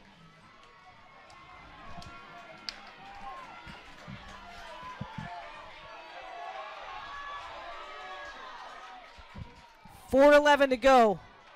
1-goal differential. And a first-time national champion ready to be crowned.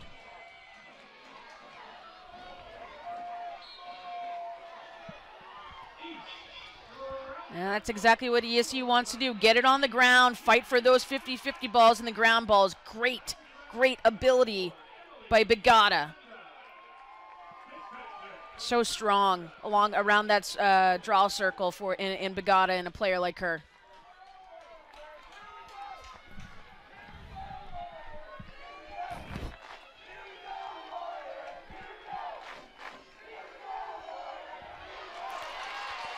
You see Gianna DeLuke is being face guarded right along the goal line extended. by Madison Phillips. So this is a player that they're going to try to eliminate in the attack, just with how explosive Duluth can be along that goal line extended. Maddie Fowler picking up the yellow card. And for Fowler, that is her second yellow, Kara. Yeah, so she will be out for the remainder of this game with 2 yellow cards.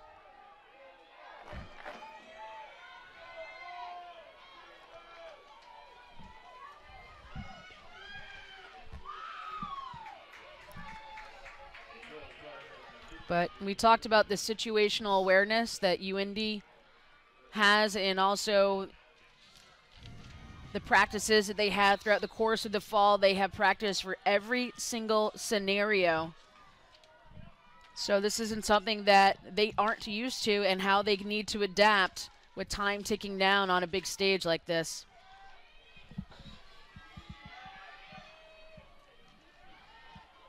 Bagata flashing through. This is Conklin with the ball up top. Maddie Heck trying to change hands. Has it knocked away momentarily.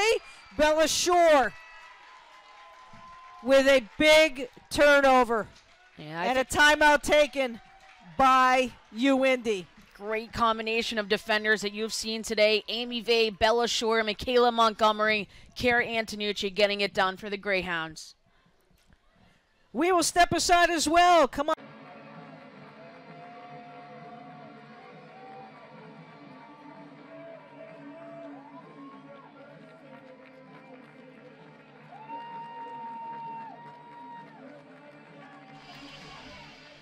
Welcome back to Lindenwood University, home of the Division II Women's National Championship game. We are under 3 minutes to go.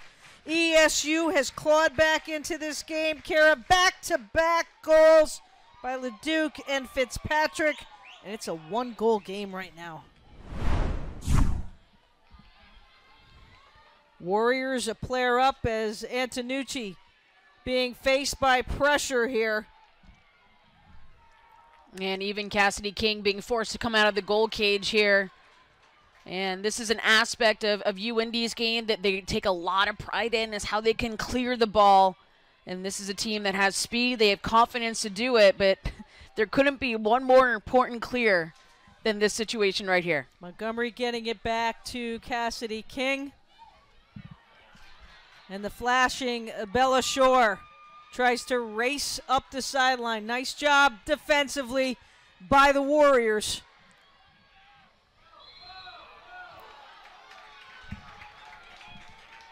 They'll catch a breath for a second, get some numbers up. Hard whistle there as that ball will come back, though, to Bella Shore.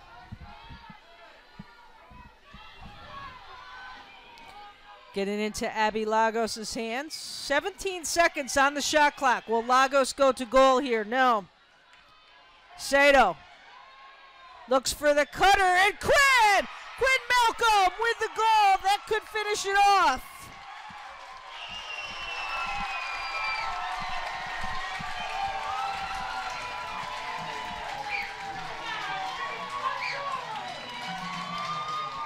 If you took a look at Quinn Malcolm's performance in that semifinal match against Adelphi, this is a player that had the hot stick. And she has patience. She can get behind the defense. She finds the perfect opportunity to cut. Have not seen her been able to get into that passing lane inside the 8-meter, but there could not be a better moment for her to figure that situation out, to receive that feed, and to put it home for UIndy. Timeout called on the field before we close out this minute 40, but you're right, Leah. That could have been the final goal here for UIndy in order to seal that victory. Quinn Malcolm had a hat trick in the semifinals, and capping it off today with her first goal of the game, waiting to the very last seconds here. 1:40 to go. It did not look good coming out of the back for the Greyhounds. Great pressure there by the Warriors. They got some work here to do coming out of the timeout, and it will all start on the draw, Kara. And just UIndy's capability to score late I really can't talk enough about how this team owns that possession part of the game and can run their offense and score when they need to with time ticking down. Speaking with the players yesterday, it raised the question of, was your Friday semifinal game against Adelphi the most complete performance UIndy has played this season? They said no. And I said, well, what does that look like? And they said, well, why don't you watch and see tomorrow? Just a team that is looking to put a whole game together. They want this game to be their best game of the season, and heavily matched throughout the entire contest. Leah, I think this has been an absolute battle between both of these teams. Absolutely. Been fun to watch from our end. Certainly has. Very entertaining all weekend long. Both teams breaking the huddle. Great crowd on hand all weekend long here at Lindenwood.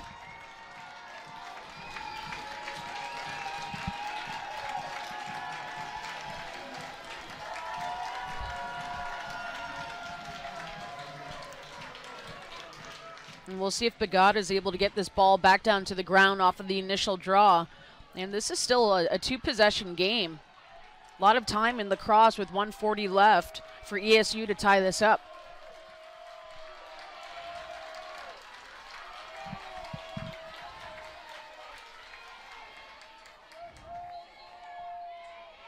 Bagada flips it to herself.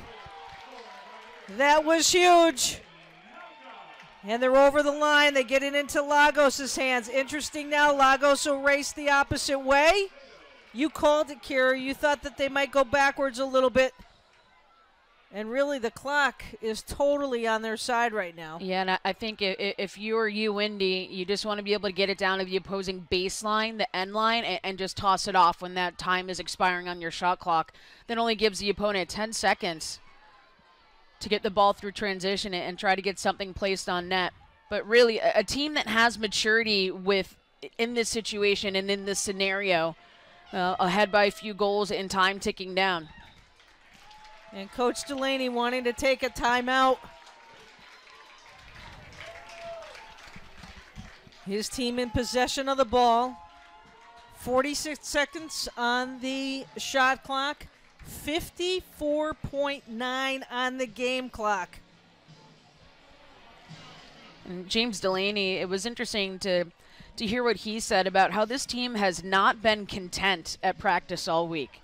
They want to be able to close out the season with a national championship. And you know, he also said that with 18 to 22-year-olds, when you win your region, you advance through the tournament, you might just say, okay, that's it, right. Good for me, I'm done for the year. But not this squad. This squad is intrinsically motivated. They motivate each other.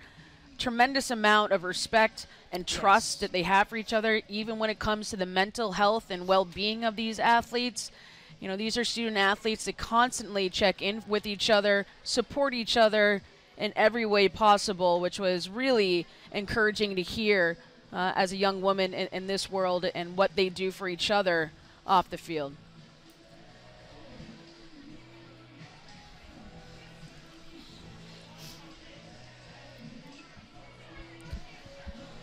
One of the key pieces for UIndy today has been number 22 on the attack, the lefty Sarah Klein. And she's doing with a lot of pressure collapsed on her inside the 8-meter. A really gifted athlete, has a nose for the net, excellent capability to choose the shot that she wants, but really being able to get it done when her team needs her to get a goal.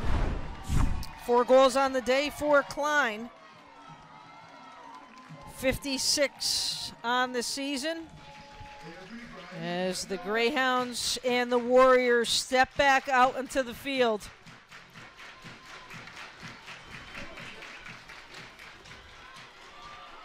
Again, 46 seconds on the shot clock, 54-9 on the game clock. Antonucci. And that ball goes back over off of the turnover by the Warriors. Nice job. Medarotunda up top, Fitzpatrick, and now ESU wants a timeout. The Warriors will discuss it.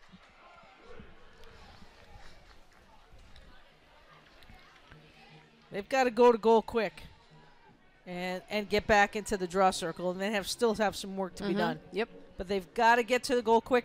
We haven't really seen them do that, Kara, all game. So the balance of that, not having done it all game, throw you off a little bit?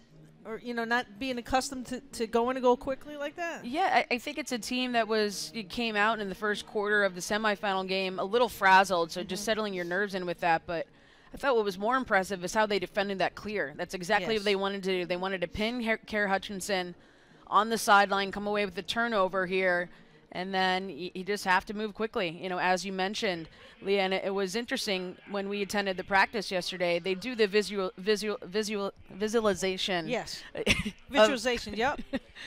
Of at the end of practice. So this is a team that has settled their nerves. They're comfortable. They're confident.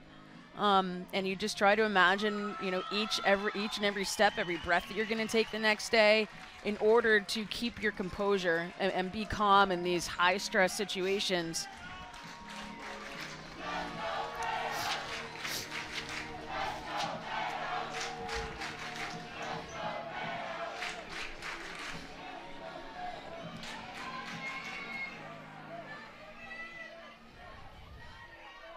Good possession of the ball for Maddie Heck. She'll wait for the whistle here with 34.4 to go in the game. Heck, little stutter step. Up over the top, off of the quick release. Bella Shore just kind of wanted to get a body on her, not bother her too much. But getting back inside and getting ripped, and no foul called. And now the Greyhounds can run this clock out. They get the ball to Cassidy King. And the UIndy Greyhounds win their first national championship in women's lacrosse, 11-9.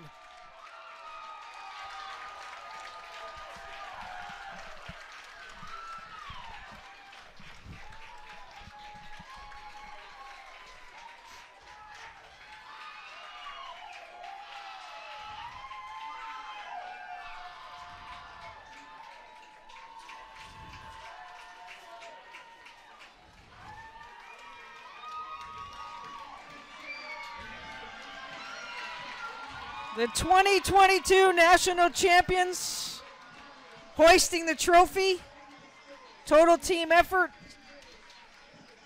Kara Antonucci and Cassidy King there, the first two. Raised that trophy up. And a super effort by the Greyhounds. Great effort as well, Kara, by East Stroudsburg today as the runners-up. Yeah, it was a tight game throughout the entire contest. Both of these teams have to be really proud of what they've been able to accomplish this season. We saw great competition, not just today, Leah, but throughout the course of the whole weekend, including those semifinal matchups. And these girls have been through a lot with COVID, with cancellations, and just the ability to fight another day. And what do you do first? Well, you bring that trophy over and you enjoy it with your fans, and that's exactly what UIndy is doing it right now. A great contingent of fans on hand here at Lindenwood University. And the celebration begins for the Greyhounds.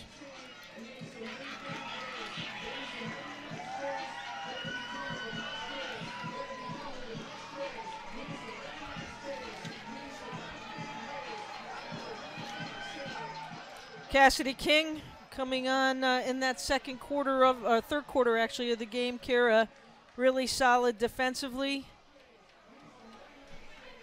with the trophy right now, handing it off to her teammates.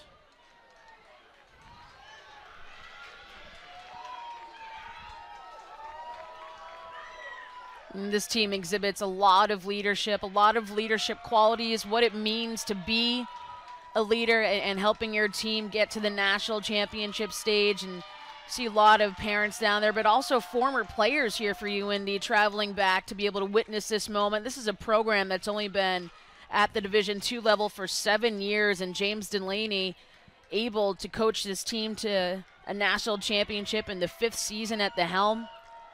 And this is a squad that was just knocking on the door, hadn't even won a national tournament game until this season, and here they are hoisting the 2022 trophy.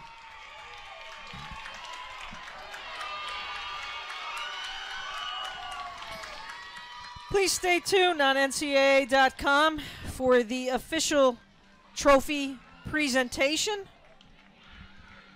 We'd like to thank our crew here at Lindenwood University, the university, the host itself, as well as our broadcast crew that helped to bring you all the sights and sounds this weekend. My broadcast partner, Carol Entz, great to be back with you again doing championship action, and congratulations to UIndy Greyhounds, winners of the 2022 NCAA Division II Women's Lacrosse Championship. I'm Leah Secondo, and that's a wrap from St. Charles, Missouri.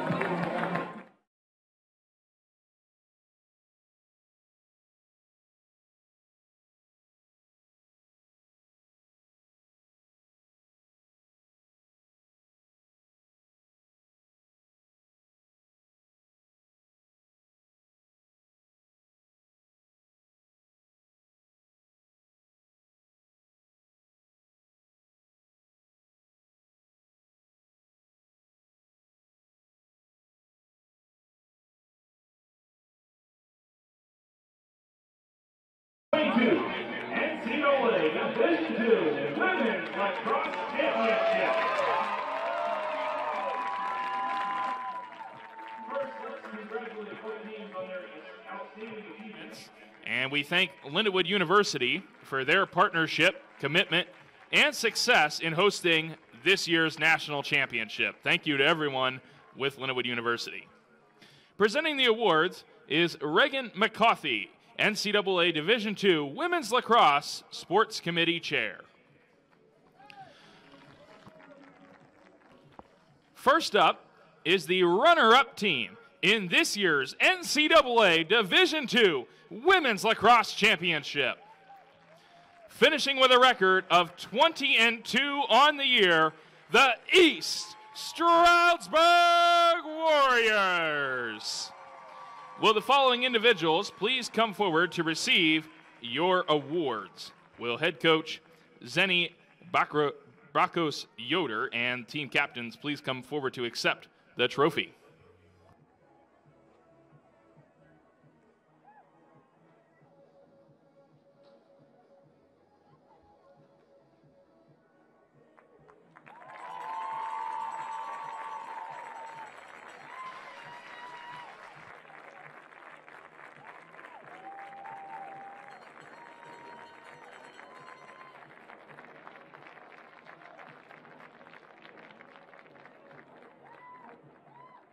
Congratulations once again to the East Stroudsburg University Warriors on a great season. Let's give them a round of applause to all these outstanding student athletes, coaches, and staff.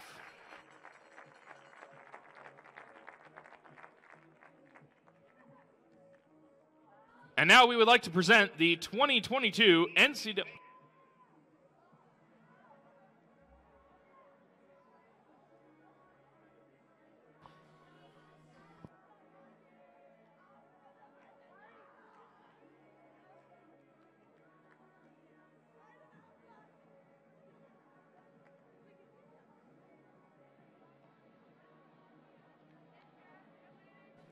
And now, will the following individuals please come forward to receive your awards? Number 3, Rachel Lambert. Number 4, Cara Antonucci.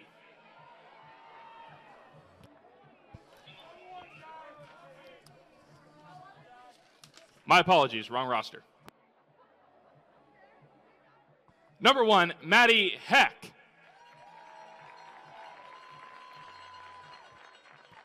Number 2, Elena Olson.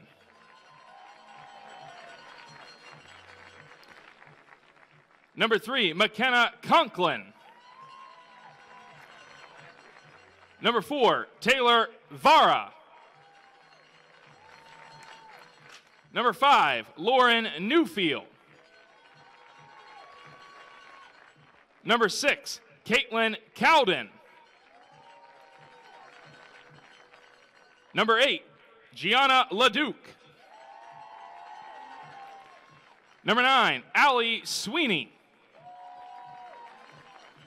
Number 10, Jamison Kernigan. Number 11, Juliana Montalto.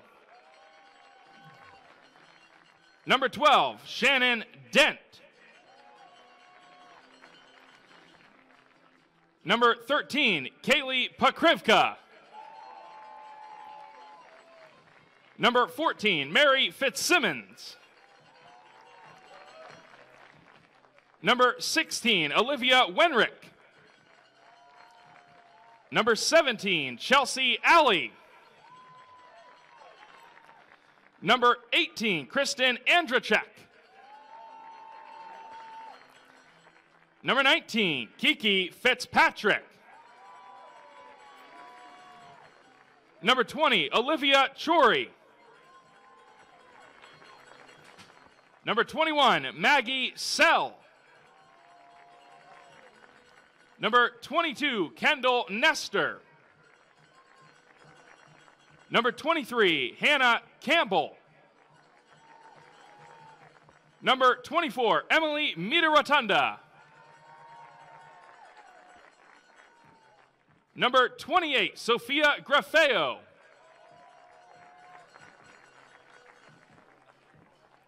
Number 29, Madison Bagata. Number 30, Claire Hoffman. Number 32, Mackenzie Gagin. Number 42, Mac Maloney.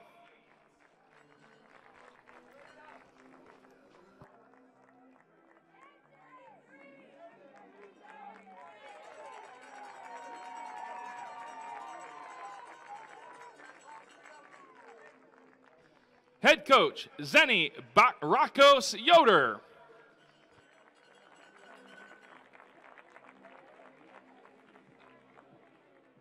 Assistant coach, Rachel Ward. And assistant coach, Amber Newman.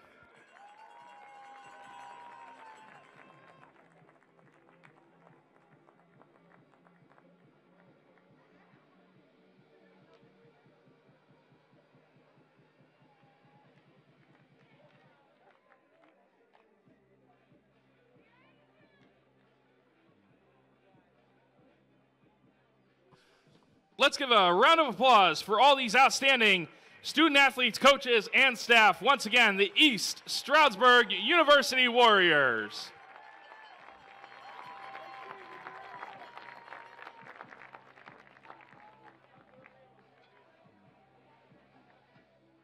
And now we present the 2022 NCAA Division II Women's Lacrosse All-Tournament Team.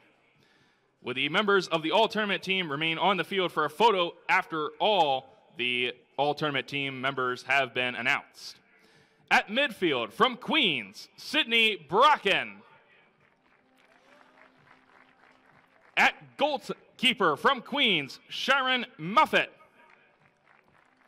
At attack, from Adelphi, Christina McCabe.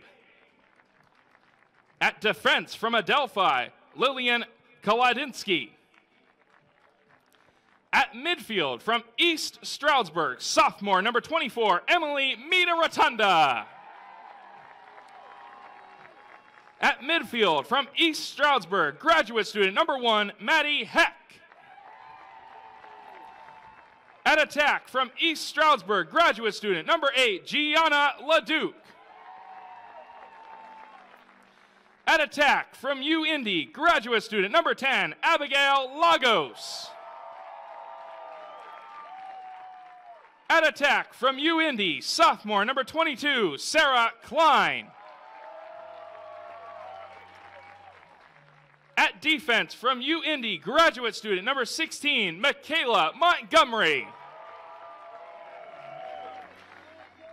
At attack, from UIndy, junior, number 7, Quinn Malcolm.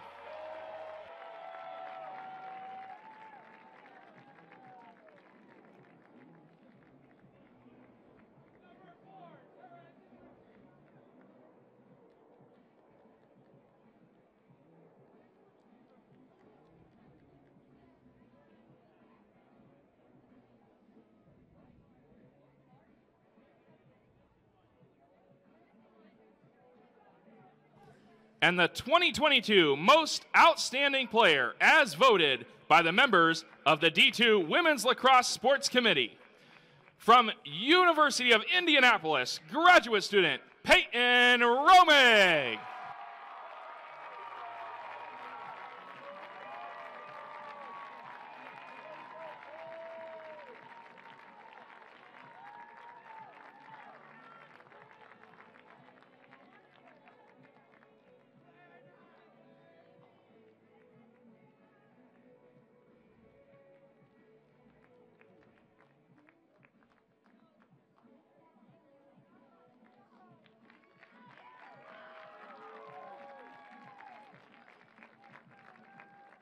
Let's hear it once again for your 2022 All-Tournament team.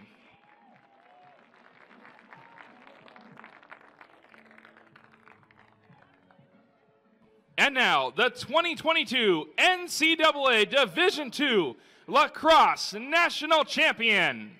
Finishing with a record of 22-1 on the season, the University of Indianapolis Greyhounds.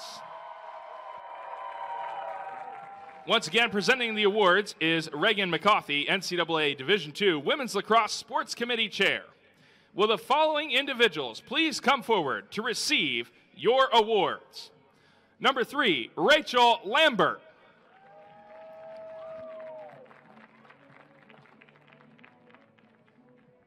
Number 4, Cara Antonucci.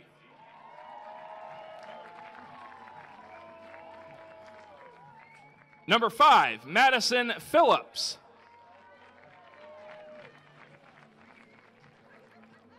Number 6, Mackenzie Wynn.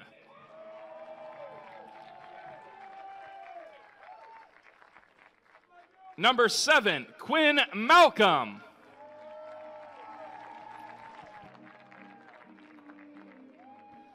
Number 8, Kylie Manser.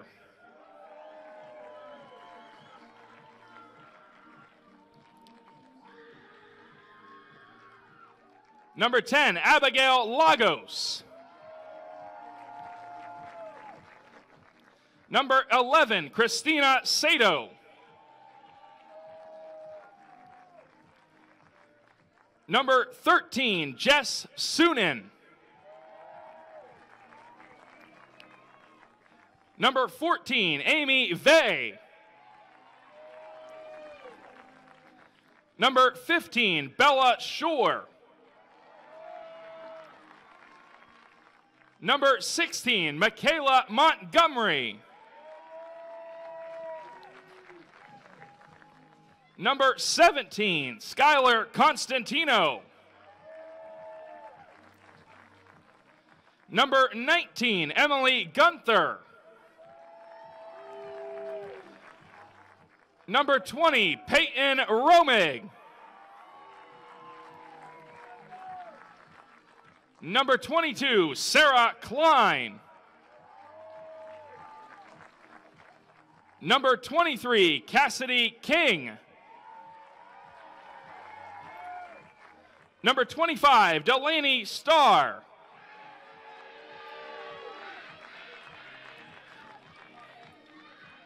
Number 28, Kat Green.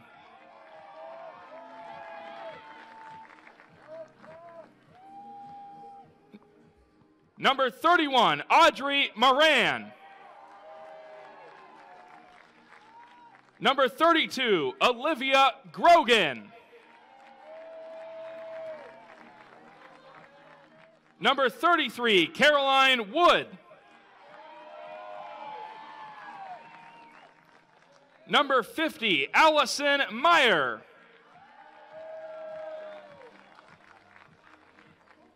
Number 60, Anna Ziemba.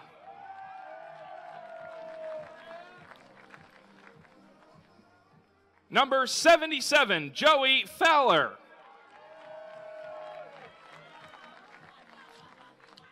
Number 91, Riley Taylor.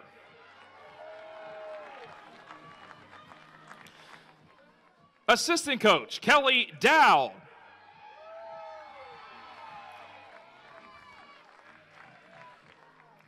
Assistant coach, Sophia Leva. And head coach, James Delaney.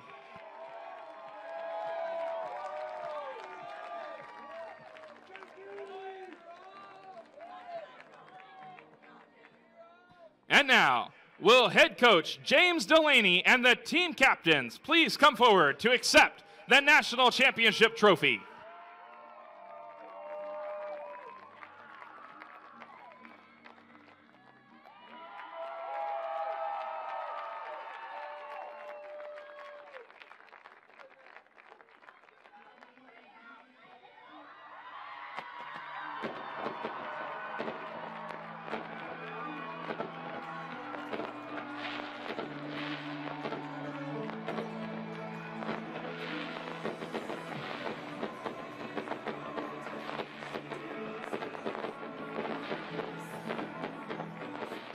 Once again, congratulations to the University of Indianapolis Greyhounds on your 2022 NCAA Division II Women's Lacrosse National Championship.